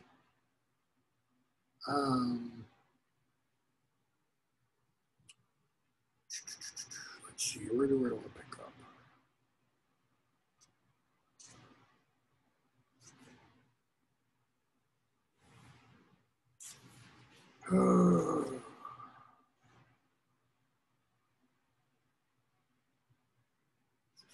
Now we can skip the rest of that. Page 166. He goes under the water, he comes back up. Line 490. He prays. Hear me, Lord, whoever you are. I've come to you, the answer to all my prayers. Rescue me from the sea Lord's curse. Even immortal gods will show a man respect. Whatever wanderer seeks their help, like me, I throw myself on your mercy, on your current now. I have suffered greatly. Pity me, Lord. Your suppliant cries for help. So we're kind of told repeatedly throughout the poem, suppliants are to be respected. That is, people who are begging the gods for mercy. The gods really like that, okay? What else? He identifies himself as a wanderer. Well, we're going to be told repeatedly, Zeus blesses / favors wanderers, okay? So he prays, the god stems the current and such, and we go, he gets essentially, not quite thrust onto the island of the Phaeacians. He thinks he's going to get dashed against the reef, but he finally finds an open spot where a river has a mouth that opens to the ocean, and he makes it to there, okay? And we come to book 6, and we get the description of Alcinous and his daughter, Nausicaa, and she goes down to wash her clothes and stuff. Odysseus goes up, camps overnight, sleeps overnight underneath the olive trees. He hears the girls in the morning. He wonders, should I go out and He's naked. Should he go out and throw his arms around the one girl's knees and, you know, kind of seek for mercy? And kind of, probably not, since he's naked. So he cries out to her, says, I don't know if you're God, if you're mortal, etc. And she tells him what to do, okay? Hold on a second.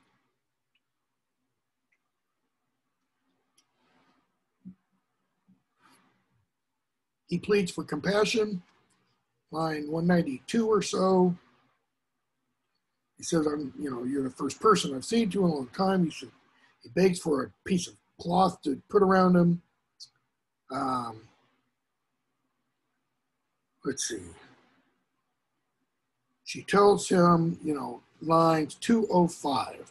You're hardly a wicked man, no fool, I'd say. It's Olympian Zeus himself who hands our fortunes out to each of us in turn, to the good and bad, however Zeus prefers. He gave you pain, it seems.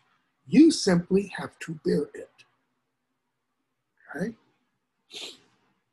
And in one sense, that's kind of you could say, a sub-theme, if you want, of all Greek tragedy.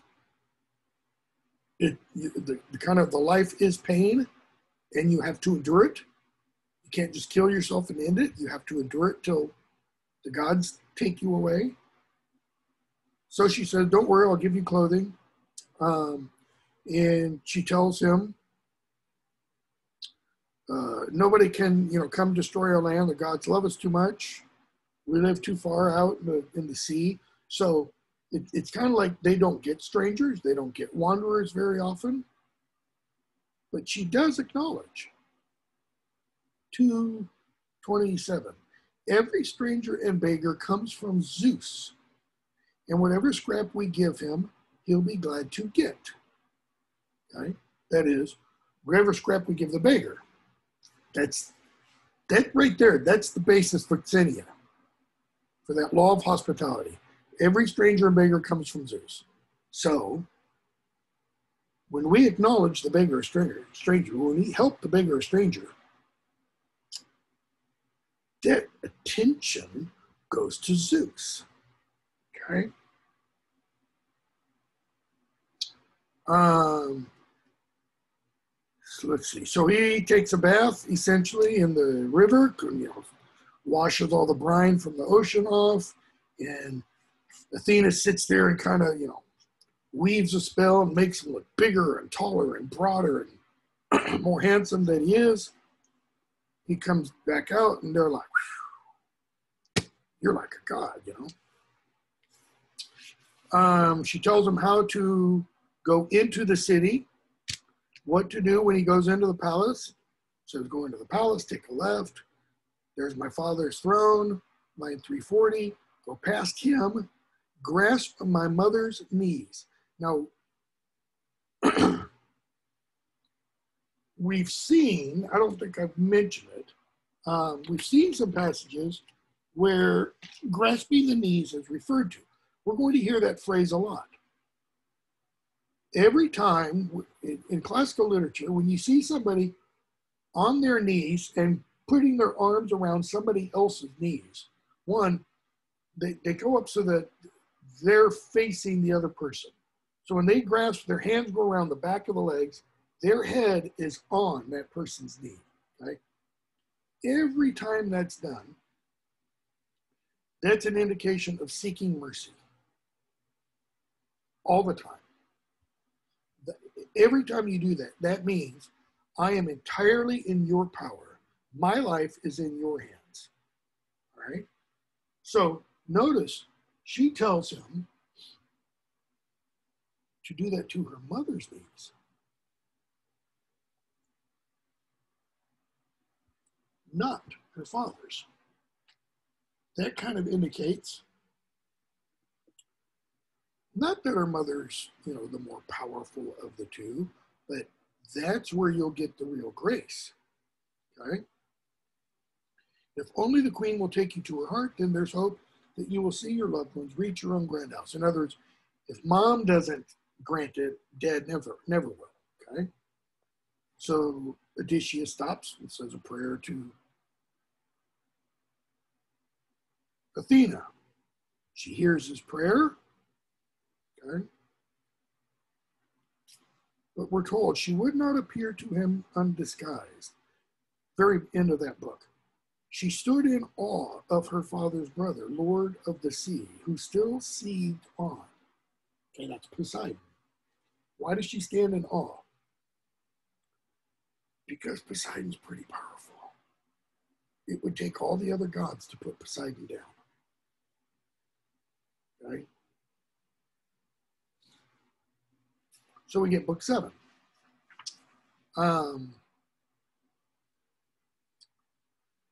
Let's see here. So she leads him in disguise, and Athena does. And around line 37 or so, she tells him, the men here never suffer strangers gladly, have no love for hosting a man from foreign lands. Well, that kind of goes against that idea of Xenia. All they really trust are their fast flying ships that cross the mighty ocean. Gift of Poseidon. Okay? So why do they not suffer strangers gladly? Because they are protected by Poseidon. The entire island is sheltered by Poseidon. The reason they don't endure strangers gladly is because they get hardly any of them. Okay? The only guests that they receive are those that the gods allow in. So Athena keeps leading him in, and she tells him, line 57 or so, be bold, nothing to fear. In every venture, the bold man comes off best, even the wanderer. So, be bold there doesn't mean be brazen. It does mean be outspoken. It also means tell the truth, okay? So he goes up to the queen, puts his arms around her legs, and he looks around. And page lines 100 or so through 150 and plus. Okay, we get the description of the interior in the courtyard of Alcinous's palace. Golden doors, bronze threshold, silver doorposts, dogs made of gold and silver, forged by Hephaestus himself, the god of fire. Okay, young statues of young boys, also made of gold, holding torches and such. Okay, the garden out, the orchard, the courtyard outside has luxuriant that is just overbearing with fruit, pomegranates, and pears, and apples, and figs, and olives, etc. And they yield these year round. It's like heaven almost, you know. Why? Because the gods favor the Phaeacians. So he runs in, he sees the king, he walks past the king, he goes to the queen, Arete, puts his arms around her legs, and begs for mercy. 179. As for myself, grant me a rapid convoy home to my own native land. How far away I've been from all my loved ones, how long I have suffered. He doesn't go in and say, I am Odysseus, please help me. He doesn't tell him his name, okay? And he sinks down in the ashes at the hearth beside the fire. Now, a wanderer shouldn't do that. A wanderer who's blessed by the gods shouldn't do that.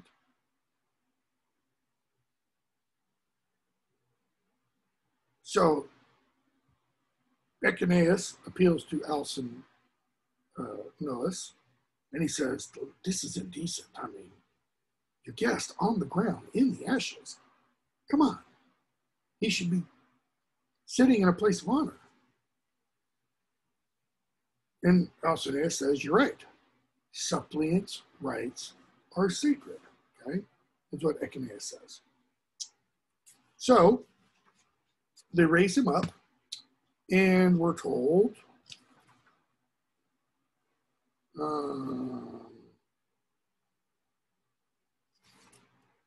Top of page 186. Okay, hold on a second. So Alcinoa speaks, and he says, "Hear what I have to say. Our new friend can travel back to his own land, that is, we'll give him convoy, etc., etc. And on the way, no pain or hardship suffered, not till like 2:30, not till he sets foot on native ground again. That is, when he's under our care, when he's in our ship, he won't have any problems. Once he sets foot on his own land, who knows? There, top of 186, probably 231. There in the future, he must suffer all that fate and the overbearing spinners spun out on his lifeline the very day his mother gave him birth." Okay? Those are the three fates I've referred to before. Clotho the spinner, who sits at her spinning wheel and spins out the thread of a man's life or a woman's life. Okay? Lachesis the measurer, who measures how long that thread will be in terms of number of years or months or days or weeks, hours, etc. And Etropo the cutter. So notice, the thread is spun, measured, and cut the moment of birth. And it's almost like that's a fuse. You take that first breath, and the fuse starts to burn. And your last breath comes when psst, the thread is no more. The fuse has gone out.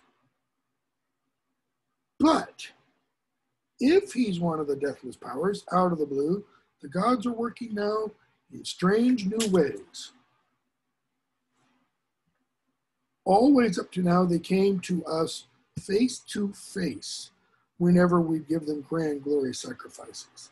They always sat beside us here and shared our feasts. See, that doesn't normally happen. In other Greek literature, or Roman literature, the gods don't behave that way. They don't come down and participate in the feasts. They always stay somewhat separate, unless they're coming in disguise, like Athena often does, okay? But he says, they came down face to face. That is, I could say face to face with Zeus,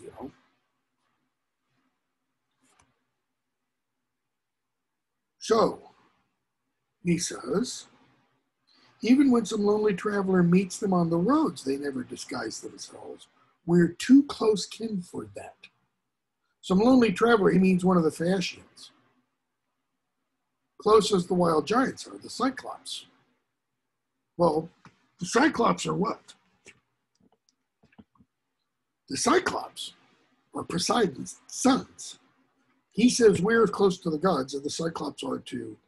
So they're descended from the gods. And you see that in Greek literature, right? I mean, we talked about that a little bit with Oedipus.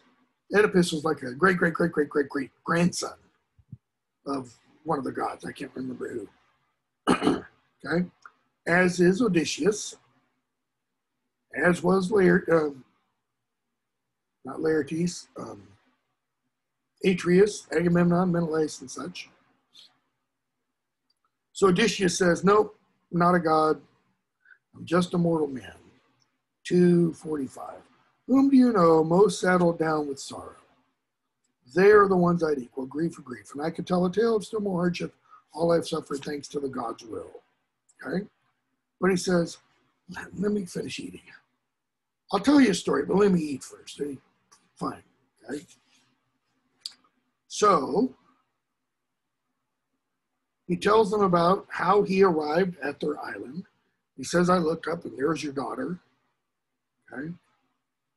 In fact, he tells them, bottom 188, 333 or so, I begged her for help, and not once did her sense of tact desert her. She behaved as you'd never hope to find in one so young, not in a random meeting. Time and again, the youngsters proved so flighty. Not she. Why is this important? Well, she's being compared, not directly, indirectly.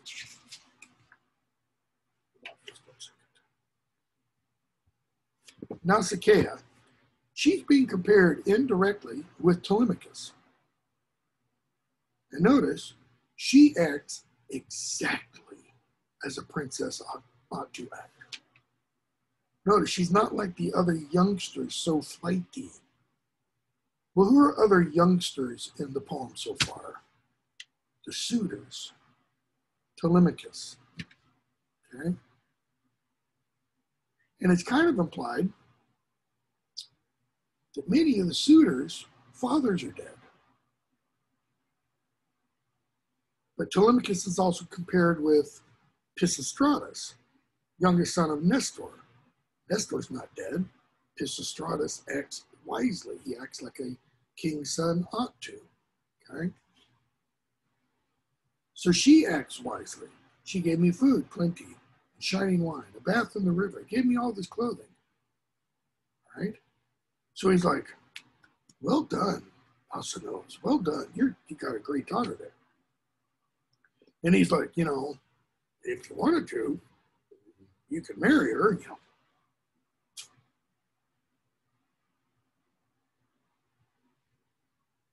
And book 8 comes up. I'm skipping the rest of book 7. In book 8, it's all about songs, bard Demodocus singing, and athletic contests. Running, boxing, wrestling, throwing the discus. Right? Athena, again, you know, lavishes a splendor on him, makes him look taller, bigger, you know, handsomer, etc., etc. Demodocus is brought in. He sings songs. He's blind, notice. Why? Some people take this as a clue to Homer, because the story about Homer from the earliest sources tell us that Homer was blind, and Homer might be here, you know, doing a little autobiography, so to speak, because Demodocus is praised as the best of bards in the Odyssey. And he sings, the first song he sings, page 194, line 89 in book, what is this, book 8? The strife between Odysseus and Achilles. Okay? And he sings it, and as he sings, Odysseus just weeps. I mean, tears just flowing. Okay? And Alcinous, nobody else notices that, but Alcinous. Okay? He says, let's stop the songs for a while. Let's go out and watch some sport. It's almost like he sees Odysseus' tears and he's thinking, I need to change the subject. Okay? So they go out and we see the young studs out there, you know, doing stuff. And one of them challenges Odysseus, a man named Laodamas. Okay? Page 196. Or Laodamas and Broadsea both. Right?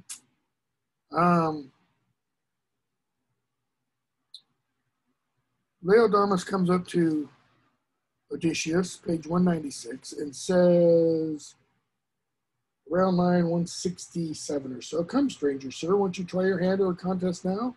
If you have any skill, any, it's fit and proper for you to know your sports. What greater glory? In other words, we're men. Men ought to be able to do these things, you know. What greater glory attends a man while he's alive than what he wins with his racing feet and striving hand? Come and compete, then throw your cares to the wind. It won't be long. Your journey's not far off, and don't worry, we'll get you on your boat.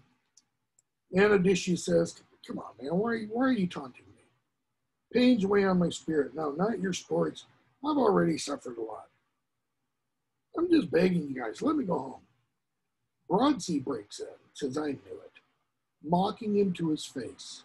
I never took you for someone skilled in games, the kind of yeomen play throughout the world.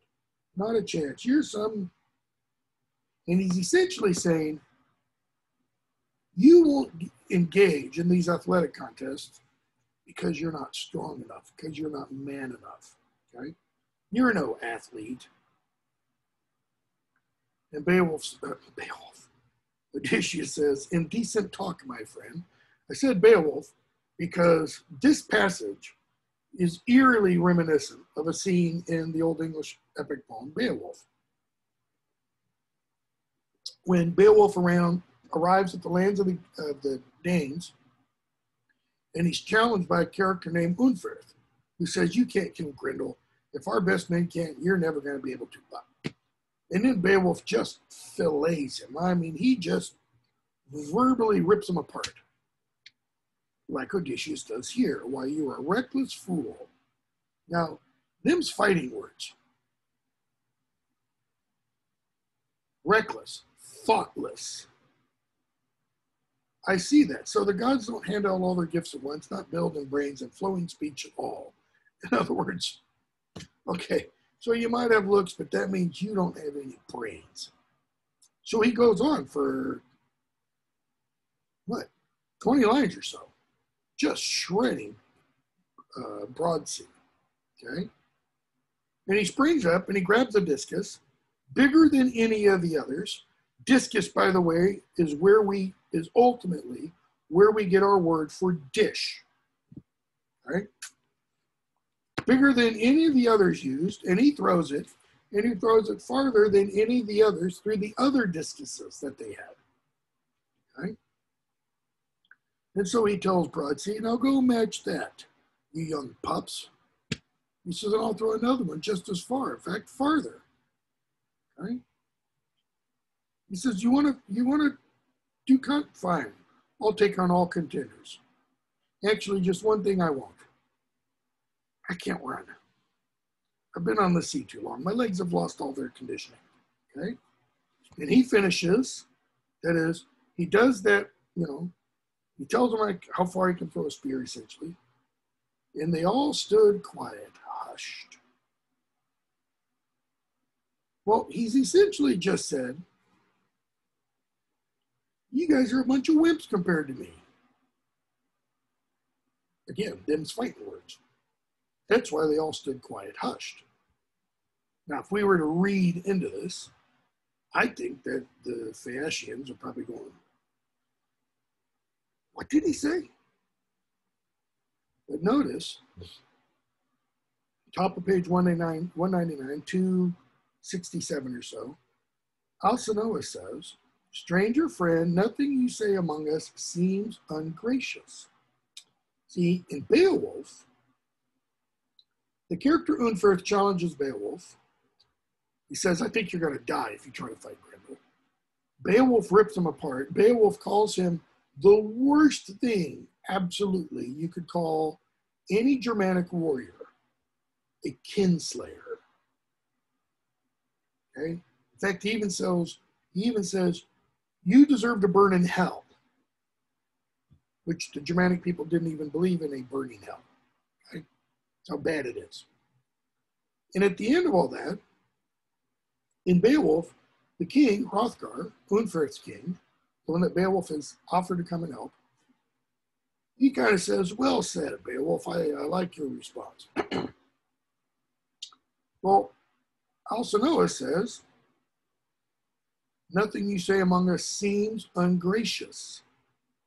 You simply want to display the gifts you're born with. In other words, he's kind of saying, you're just engaging in a little bit of hyperbole. Cool. Stung, the youngster marched up to you in the games, mocking, ridiculing your prowess, as no one would who had some sense of fit and proper speech. Now, that's a slam on Broadsea. That's Alcinous saying to Broadsea, by speaking to Odysseus, you merely replied to someone who had no sense of fit and proper speech. Okay? Hold on a second. So after that, they finished the games, and Demodocus is brought back in for more stories, and he sings a song of about Ares, Mars in the Roman system, and Aphrodite getting caught in Hephaestus's bed. Remember, Aphrodite was married to the smith god, or the god of fire, Hephaestus. Aphrodite is the most beautiful of the goddesses. Mars sneaks into her bed. Hephaestus knows they're screwing around, literally. And so he weaves this magical kind of net, very fine chain. And he catches them in bed, and he triggers the net thing so that it shrinks down upon them so that they're essentially held together. And he won't release them until they beg to be released. In fact, until they appeal to the other gods, because he lets the other gods come in and have a look. Okay?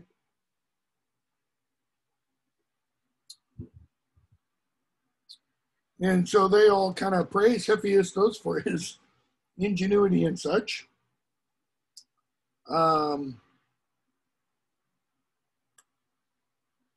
And Poseidon essentially swears to Hephaestus that he'll make sure Ares pays. And if Ares doesn't pay, he'll pay himself. And Hephaestus is like, cool, that's fine, okay? Let's see here. Skipping a bit more. Pick up on page 204 between lines 440 and 450. So, Broadsea, the one who earlier kind of offended Odysseus, tells Alcinous, when Alcinous says, all right, here's what we're going to do. We're going to give our guest, each of us are going to give him parting gifts. Okay? And Broadsea says, 446 or 7, great Alcinous, shining among our island people, of course I'll make amends to our newfound friend, at your request. I'll give the man this sword, solid bronze, hilt to silver studs, the sheath around it ivory, freshly carved. Here's a gift, our guest, etc. One little point, by the way. Notice the emphasis on terms of the shields, daggers, swords, etc. They're all made out of what kind of metal? Bronze. This is during what's called the Bronze Age. This is earlier, that is, from our perspective, farther back in time, than the Iron Age, right? Iron is mentioned, but it's not the most commonly used metal. Bronze is. And again, that's another thing that if we were to historically date the Trojan War and such, it would probably date to that period sometime between 1200 and 1500, 1200 and 1700, something like that. Hold on just one second. Let's see if I can pull up quickly.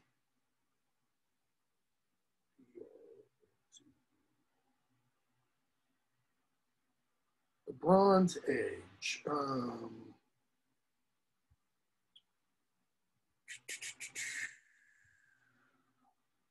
Trying to find time period.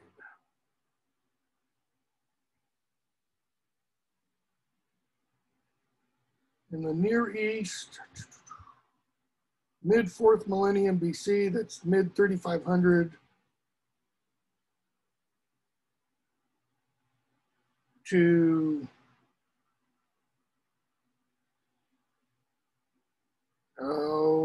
just around 1200.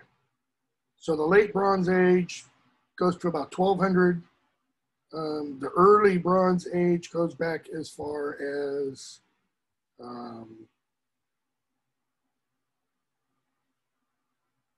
3000, 3500 BC. Trying to see if there's, yeah, in terms of the Anatolia, what is modern day Turkey, which Troy is on the coast of, probably 18th century BC to right around 1100. So 1700 to 1100.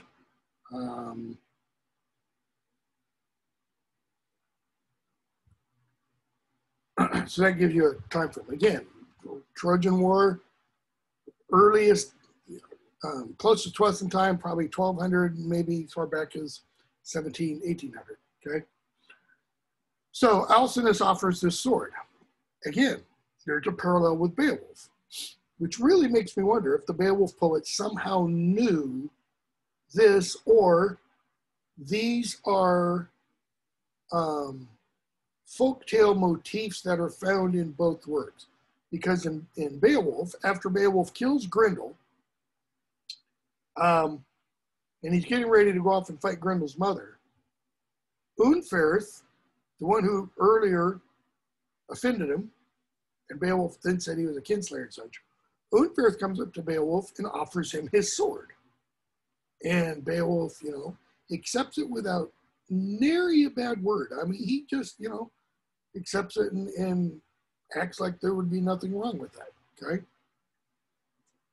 So he gives him the sword, and Beowulf, welcomes it, says, praise, may the gods grant you good fortune, you've made amends in full, blah, blah, blah, blah, blah. Let's see here. Beowulf praises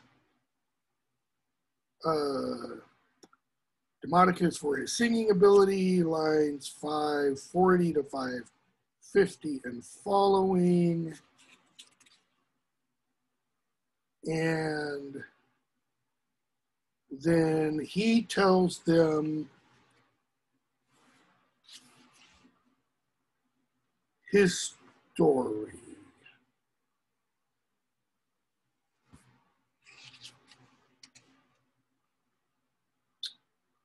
Let's see here. No, actually, that's still Demodocus.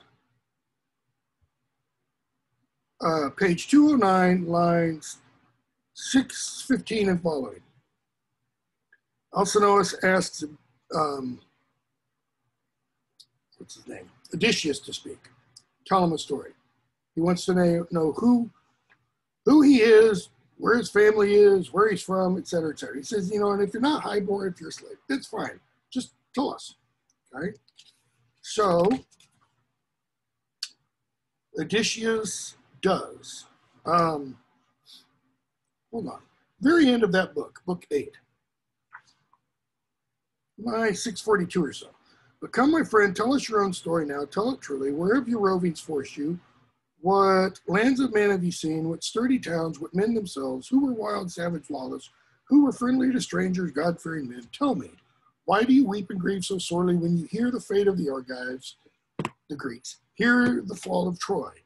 That is the gods' work. The fall of Troy, Alcinous is saying, the gods made that happen. Spinning threads of death through the lives of mortal men, and all to make a song for those to come. And those lines imply that all the past events of history, all the past events of human lives occur so that they can be woven into a story, a song to be told by those who follow. Really interesting.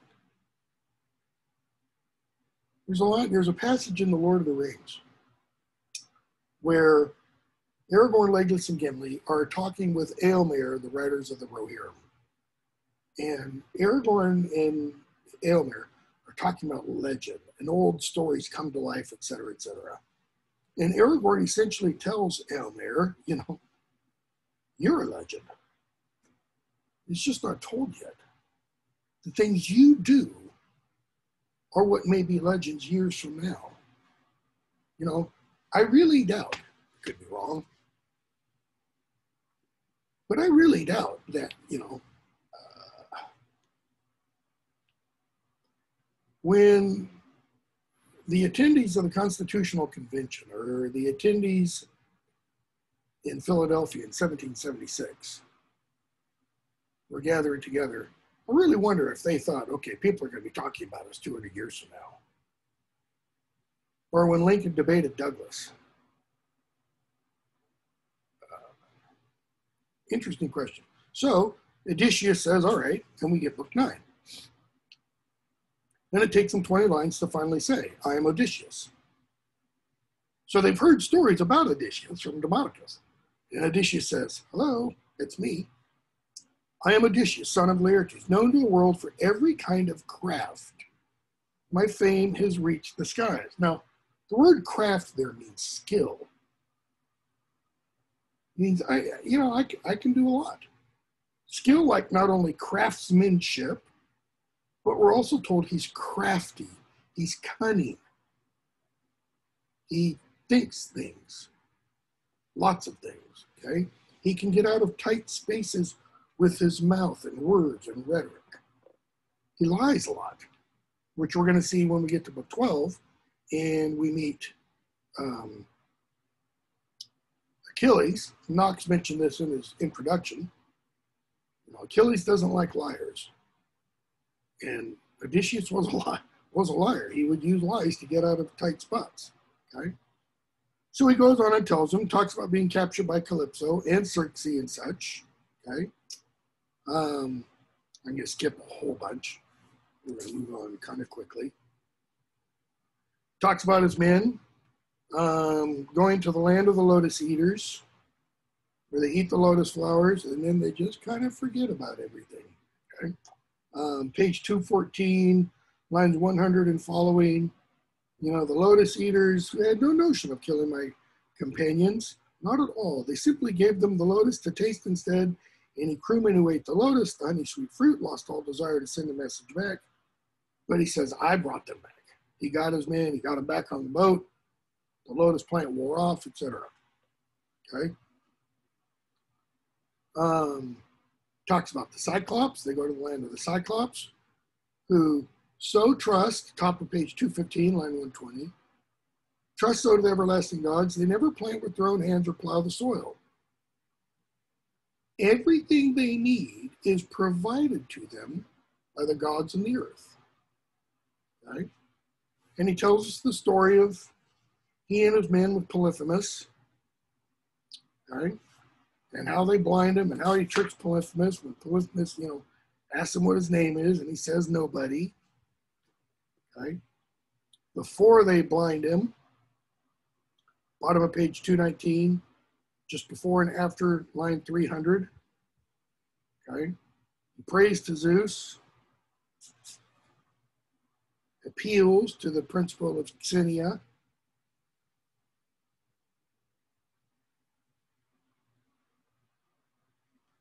In fact, they say to him, since we've chanced on you, grant your needs and hopes of a warm welcome, even a guest gift, the sort that hosts give strangers. And I've mentioned that before. When Telemachus goes to meet Nestor and Menelaus, they both give him gifts. That's part of the Xenia mentality. That's the custom. Respect the gods, my friend. We're suppliants. We're at your mercy. Zeus of the strangers. And what does Polyphemus say? You must be a fool, stranger, or come from nowhere, telling me to fear the gods. He says, we Cyclops never blink at Zeus. Why? Because we're told the Cyclops are so powerful, so large. Zeus is a little standoffish from them. Right? So he locks him in. He eats 6 of his men that evening. I think it's 6. No, two of his men that evening. Next morning, he catches 2 more for breakfast.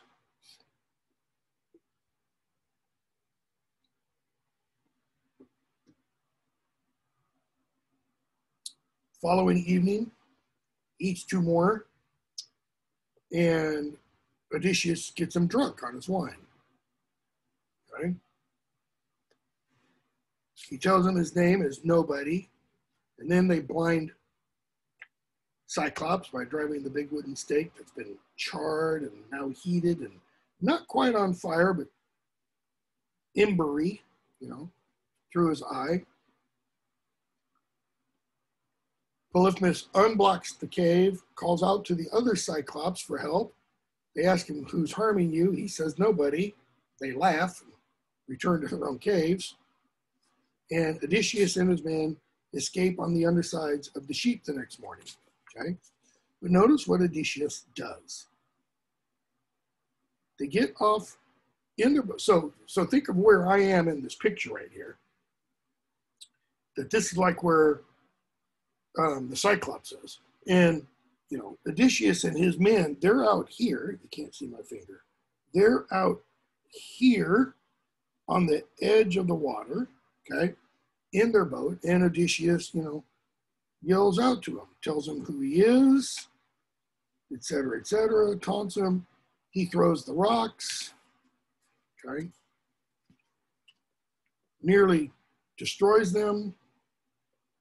And then he prays to Poseidon, Cyclops does, Polyphemus does, to his father.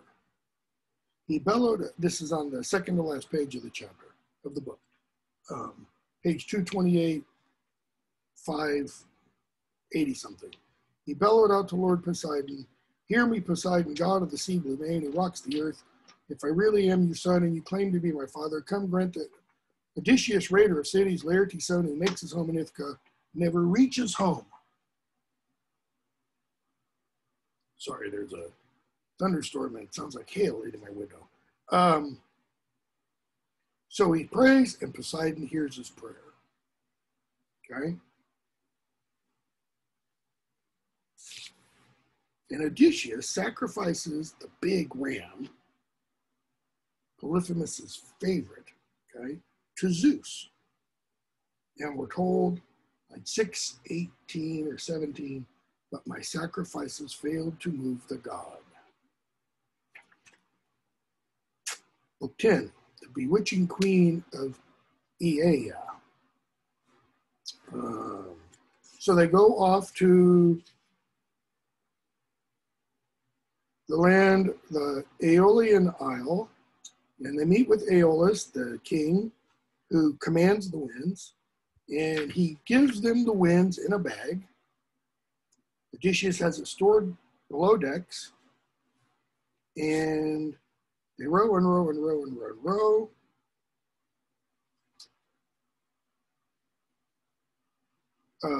The men think it's, you know, treasure. They unloose the bag, creates a windstorm. They go back to the island. Aeolus kicks them out, etc. So they row for several days, page 233, for 6 whole days, round 987 and following. They land on an island where the Lastrygonians are, okay? And the Lastrygonians are huge giants. They eat one of his men. The others flee. They sail on. They reach Aean Island next.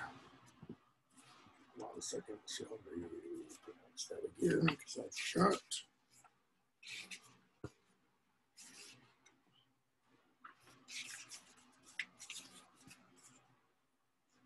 Aean.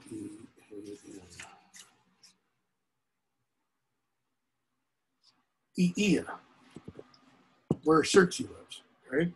You go to Aea, where Circe is, the men see the wolves and the other animals acting strangely, wolves and lions. They see Circe, they hear Circe, the men go in, Eurylochus doesn't. He tells Odysseus about it, okay?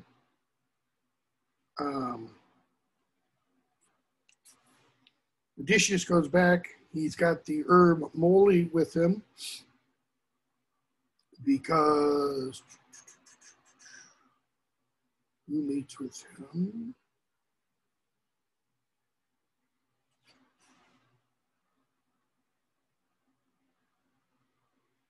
Lost my spot.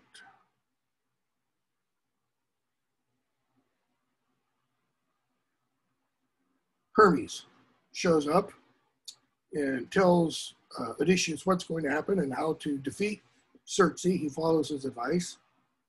And Circe says, bottom of page 240, 365 or so, you must be Odysseus.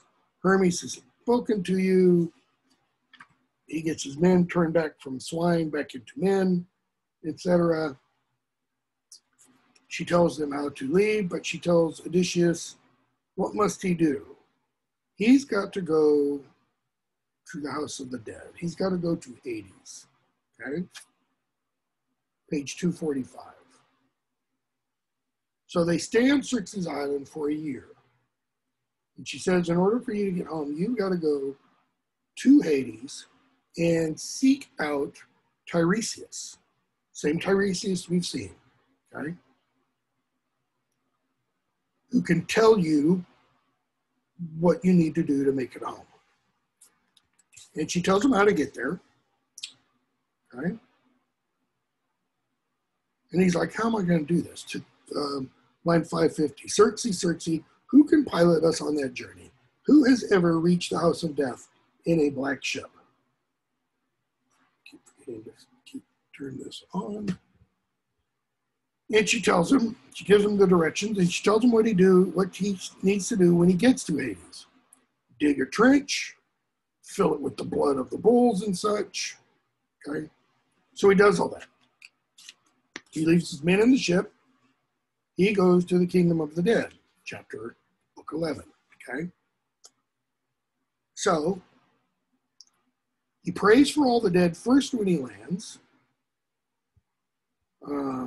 Page 250, line 38 or so.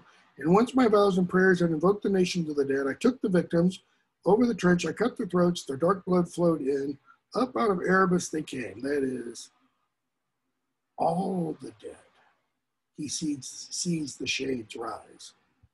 And they come and they swarm, but they won't go past the trench. That the implication is he's inside this circle. He digs the trench, fills it with the blood. They come up and such, and he sees Elpenor, his companion in the Trojan War. And he comes and he, companion in the Trojan War, but who died at Circe's house because he fell off the roof and broke his neck. He says, you left me there, I'm unburied. Think, Polynices from Antigone. I'm unburied, I'm not at rest, etc. So go back. When you're done here, go back, bury me, do the rites, etc. Right? He says, I will. So who shows up next? Let's see. Tiresias shows up. Page 252, bottom of the page, lines 111 and following. Okay? This is after he first addressed them, skipping it. So Tiresias drinks the blood, and then he says, a sweet, smooth journey home, renowned Odysseus, that is what you seek, but a god will make it hard for you. I know you will never escape the one who shakes the earth. And he goes on for, line 110 through about 167 or so. So 57 lines or so. It says everything essentially that's going to happen to you. Okay? So he replies to Tiresias, 158 or so. Surely the gods have spun this out as fate, the gods themselves. Tell me one more thing, he says. I see the ghost of my mother. Can she speak to me? And he says, yeah, she can speak to you. She's got to come drink the blood. Okay? He says, anyone you refuse will turn it. If you don't let them drink the blood, then they can't. So his mother comes and he speaks to her. He asks her about Penelope, about Telemachus and such. And his mother tells him, page 255, she's still waiting for you. Telemachus does still hold your estate. Your father's still alive. He's off on his farm. He sleeps on the ground. He looks like a poor beggar.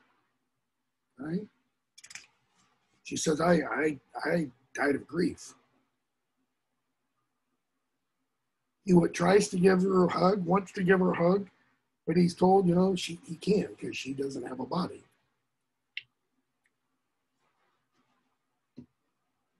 Okay? He sees other people. He sees the mother of Oedipus. He sees the mother of Heracles. Interesting, the passage on page 258, beginning around 307, the mother of Oedipus. Beautiful epicast. In the Sophocles version, her name is Jocasta, right? Jocasta, Jocasta. Here, epicast. Jocasta, mother and wife of Oedipus, according to the notes at the bottom of the, at the back of the book under the names, okay? What a monstrous thing she did in all innocence. She married her own son who killed his father, then he married her. But the God soon made it known to all mankind, so he in growing pain ruled on in beloved Thebes. Notice how Sophocles changes that. He's immediately kicked out. Lording Cadmus's people, thanks to the god's brutal plan, while she went down to death. Lashing a noose to a steep rafter, exactly what's in the play, there she hanged aloft, strangling in all her anguish, leaving her son to bear the world of horror a mother's furies bring to life. Okay? He mentions a whole series of famous women. This is kind of like that catalog that I was speaking about, the epic catalog. Okay?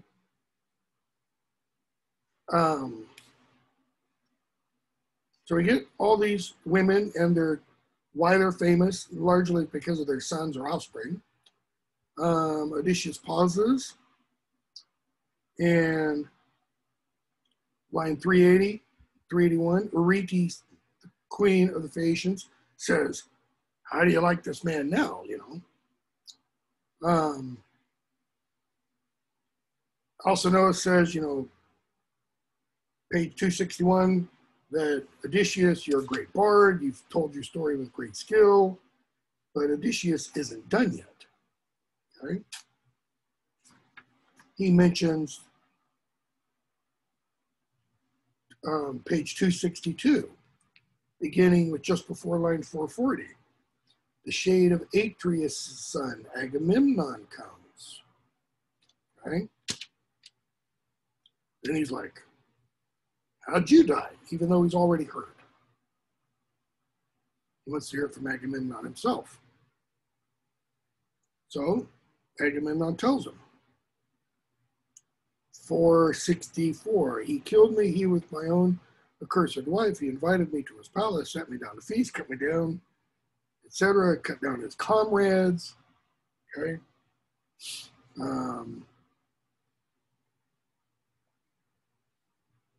Let's see here. He kind of warns him, Agamemnon does. You know, be careful when you go back home in case your wife is not trustworthy, line 499. Line 500, so even your own wife, never indulge her too far, never reveal the whole truth, whatever you may know, just tell her a part of it, be sure to hide the rest. Not that you, Odysseus, will be murdered by your wife. She's much too steady, her feelings run too deep. Curious' daughter Penelope, that wise woman, she was a young bride, I well remember.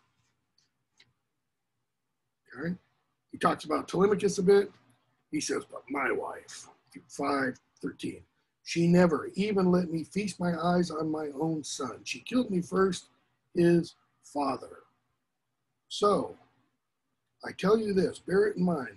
You must, when you reach your homeland, steer your ship into port in secret, never out in the open. The time for trusting women's gone forever. Which is why, chapter 13, book 13, excuse me, when he goes home, he doesn't, you know, he doesn't come in like Agamemnon did in the play Agamemnon. He does not get the ticker tape parade, the full hero's welcome. He comes in disguised. Right? And why he interviews his wife in disguise to find out if she's really true, trustworthy, honorable, loyal, all those things. Then Achilles comes in. Okay? He sees Patroclus. Achilles is his best friend. He sees Achilles. Achilles is like, what are you doing here? He tells him I had to consult with Tiresias. And he's like, 548. But you, Achilles, there's not a man in the world more blessed than you. Never has been, never will be. Time was when you were alive. We, our gods, honored you as a god. His mother was a god, Thetis. And now, down here, I see you lorded over the dead in all your power. You're like a king down here. So grieve no more at dying, great Achilles. Listen to Achilles' reply. And the introduction made note of this. No winning words about death to me, shining Odysseus. And I think he's calling him shining because Odysseus has substance. He's still alive. See, they're all shades. They're shadows of themselves. By God, I'd rather slave on earth for another man, some dirt poor tenant farmer who scrapes to keep alive, than rule down here over all the breathless dead. Don't talk to me about ruling in the dead. See, there's no joy among the dead. Notice, we got all these heroes referred to here. Menelaus is going to go off to the Elysian fields. Okay? So, Achilles asks about his son, Peleus. Odysseus is like, can't tell you anything about him, but I can tell you about your other son, Neoptolemus. Sorry, hold on a second. I just messed that up.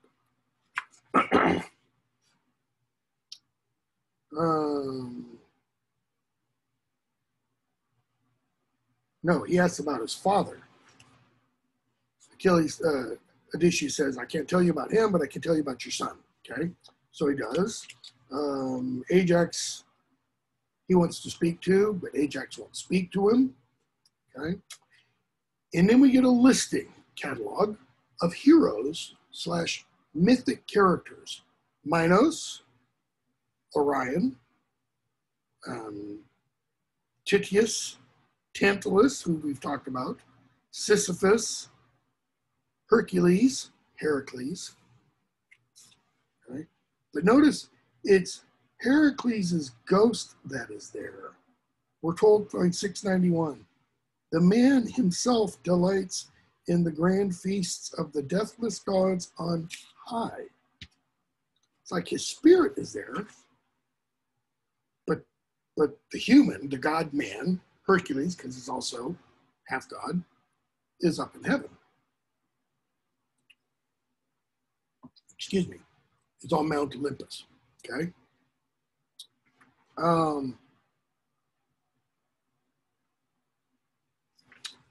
So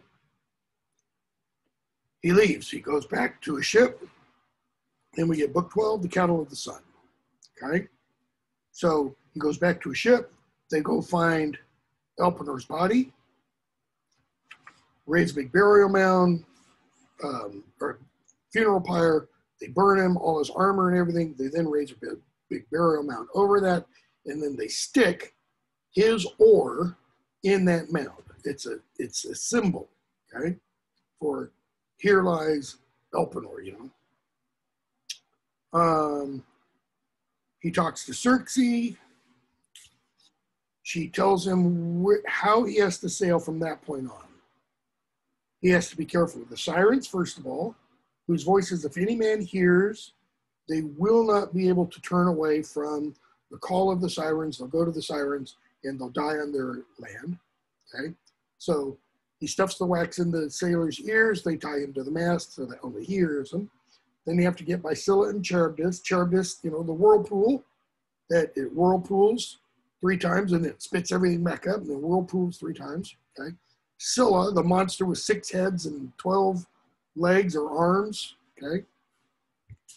Only one boat before has gotten through that strait. And people have suggested, you know, it's the Strait of, I think it's, what is it? The Strait of Messili, the Strait of Messina.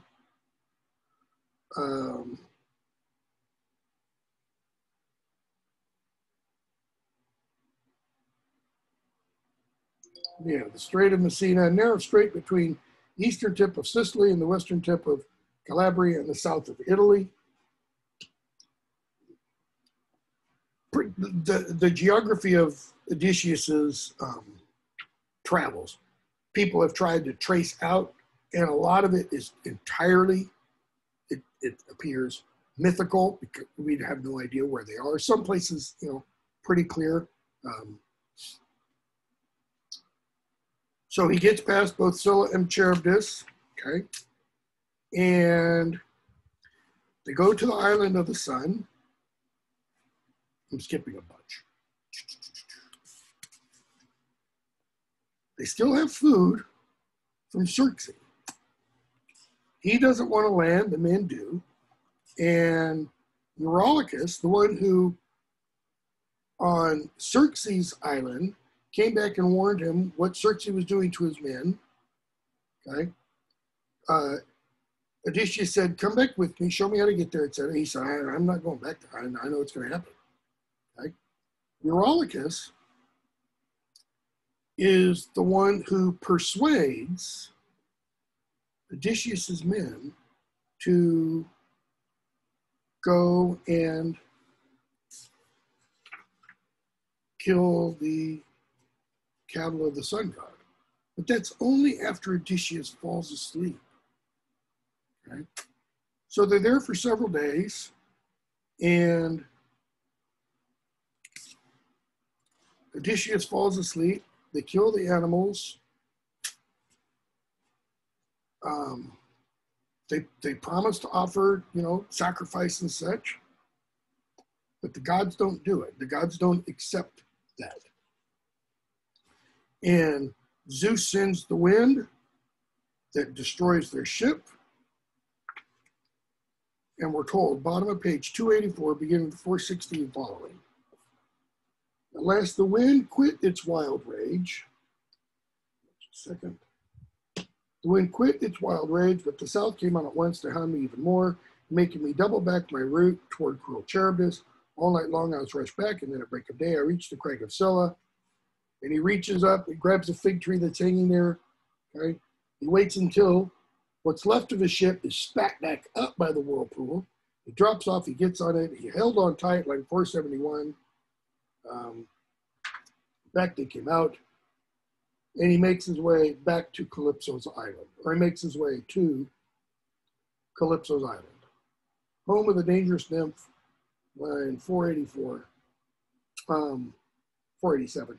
With glossy braids, she speaks with human voice. She took me in, she led me. I cover the same ground again. In other words, and I'm back to where I was at the beginning of my story. Just yesterday here at Hall, I told you all the rest.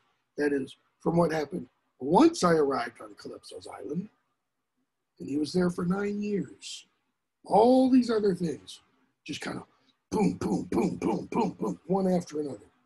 That's why he's the man of most pain, the man most seemingly hated by the gods, right? So we will pick up next time with Book 13, Ithaca at Last, okay?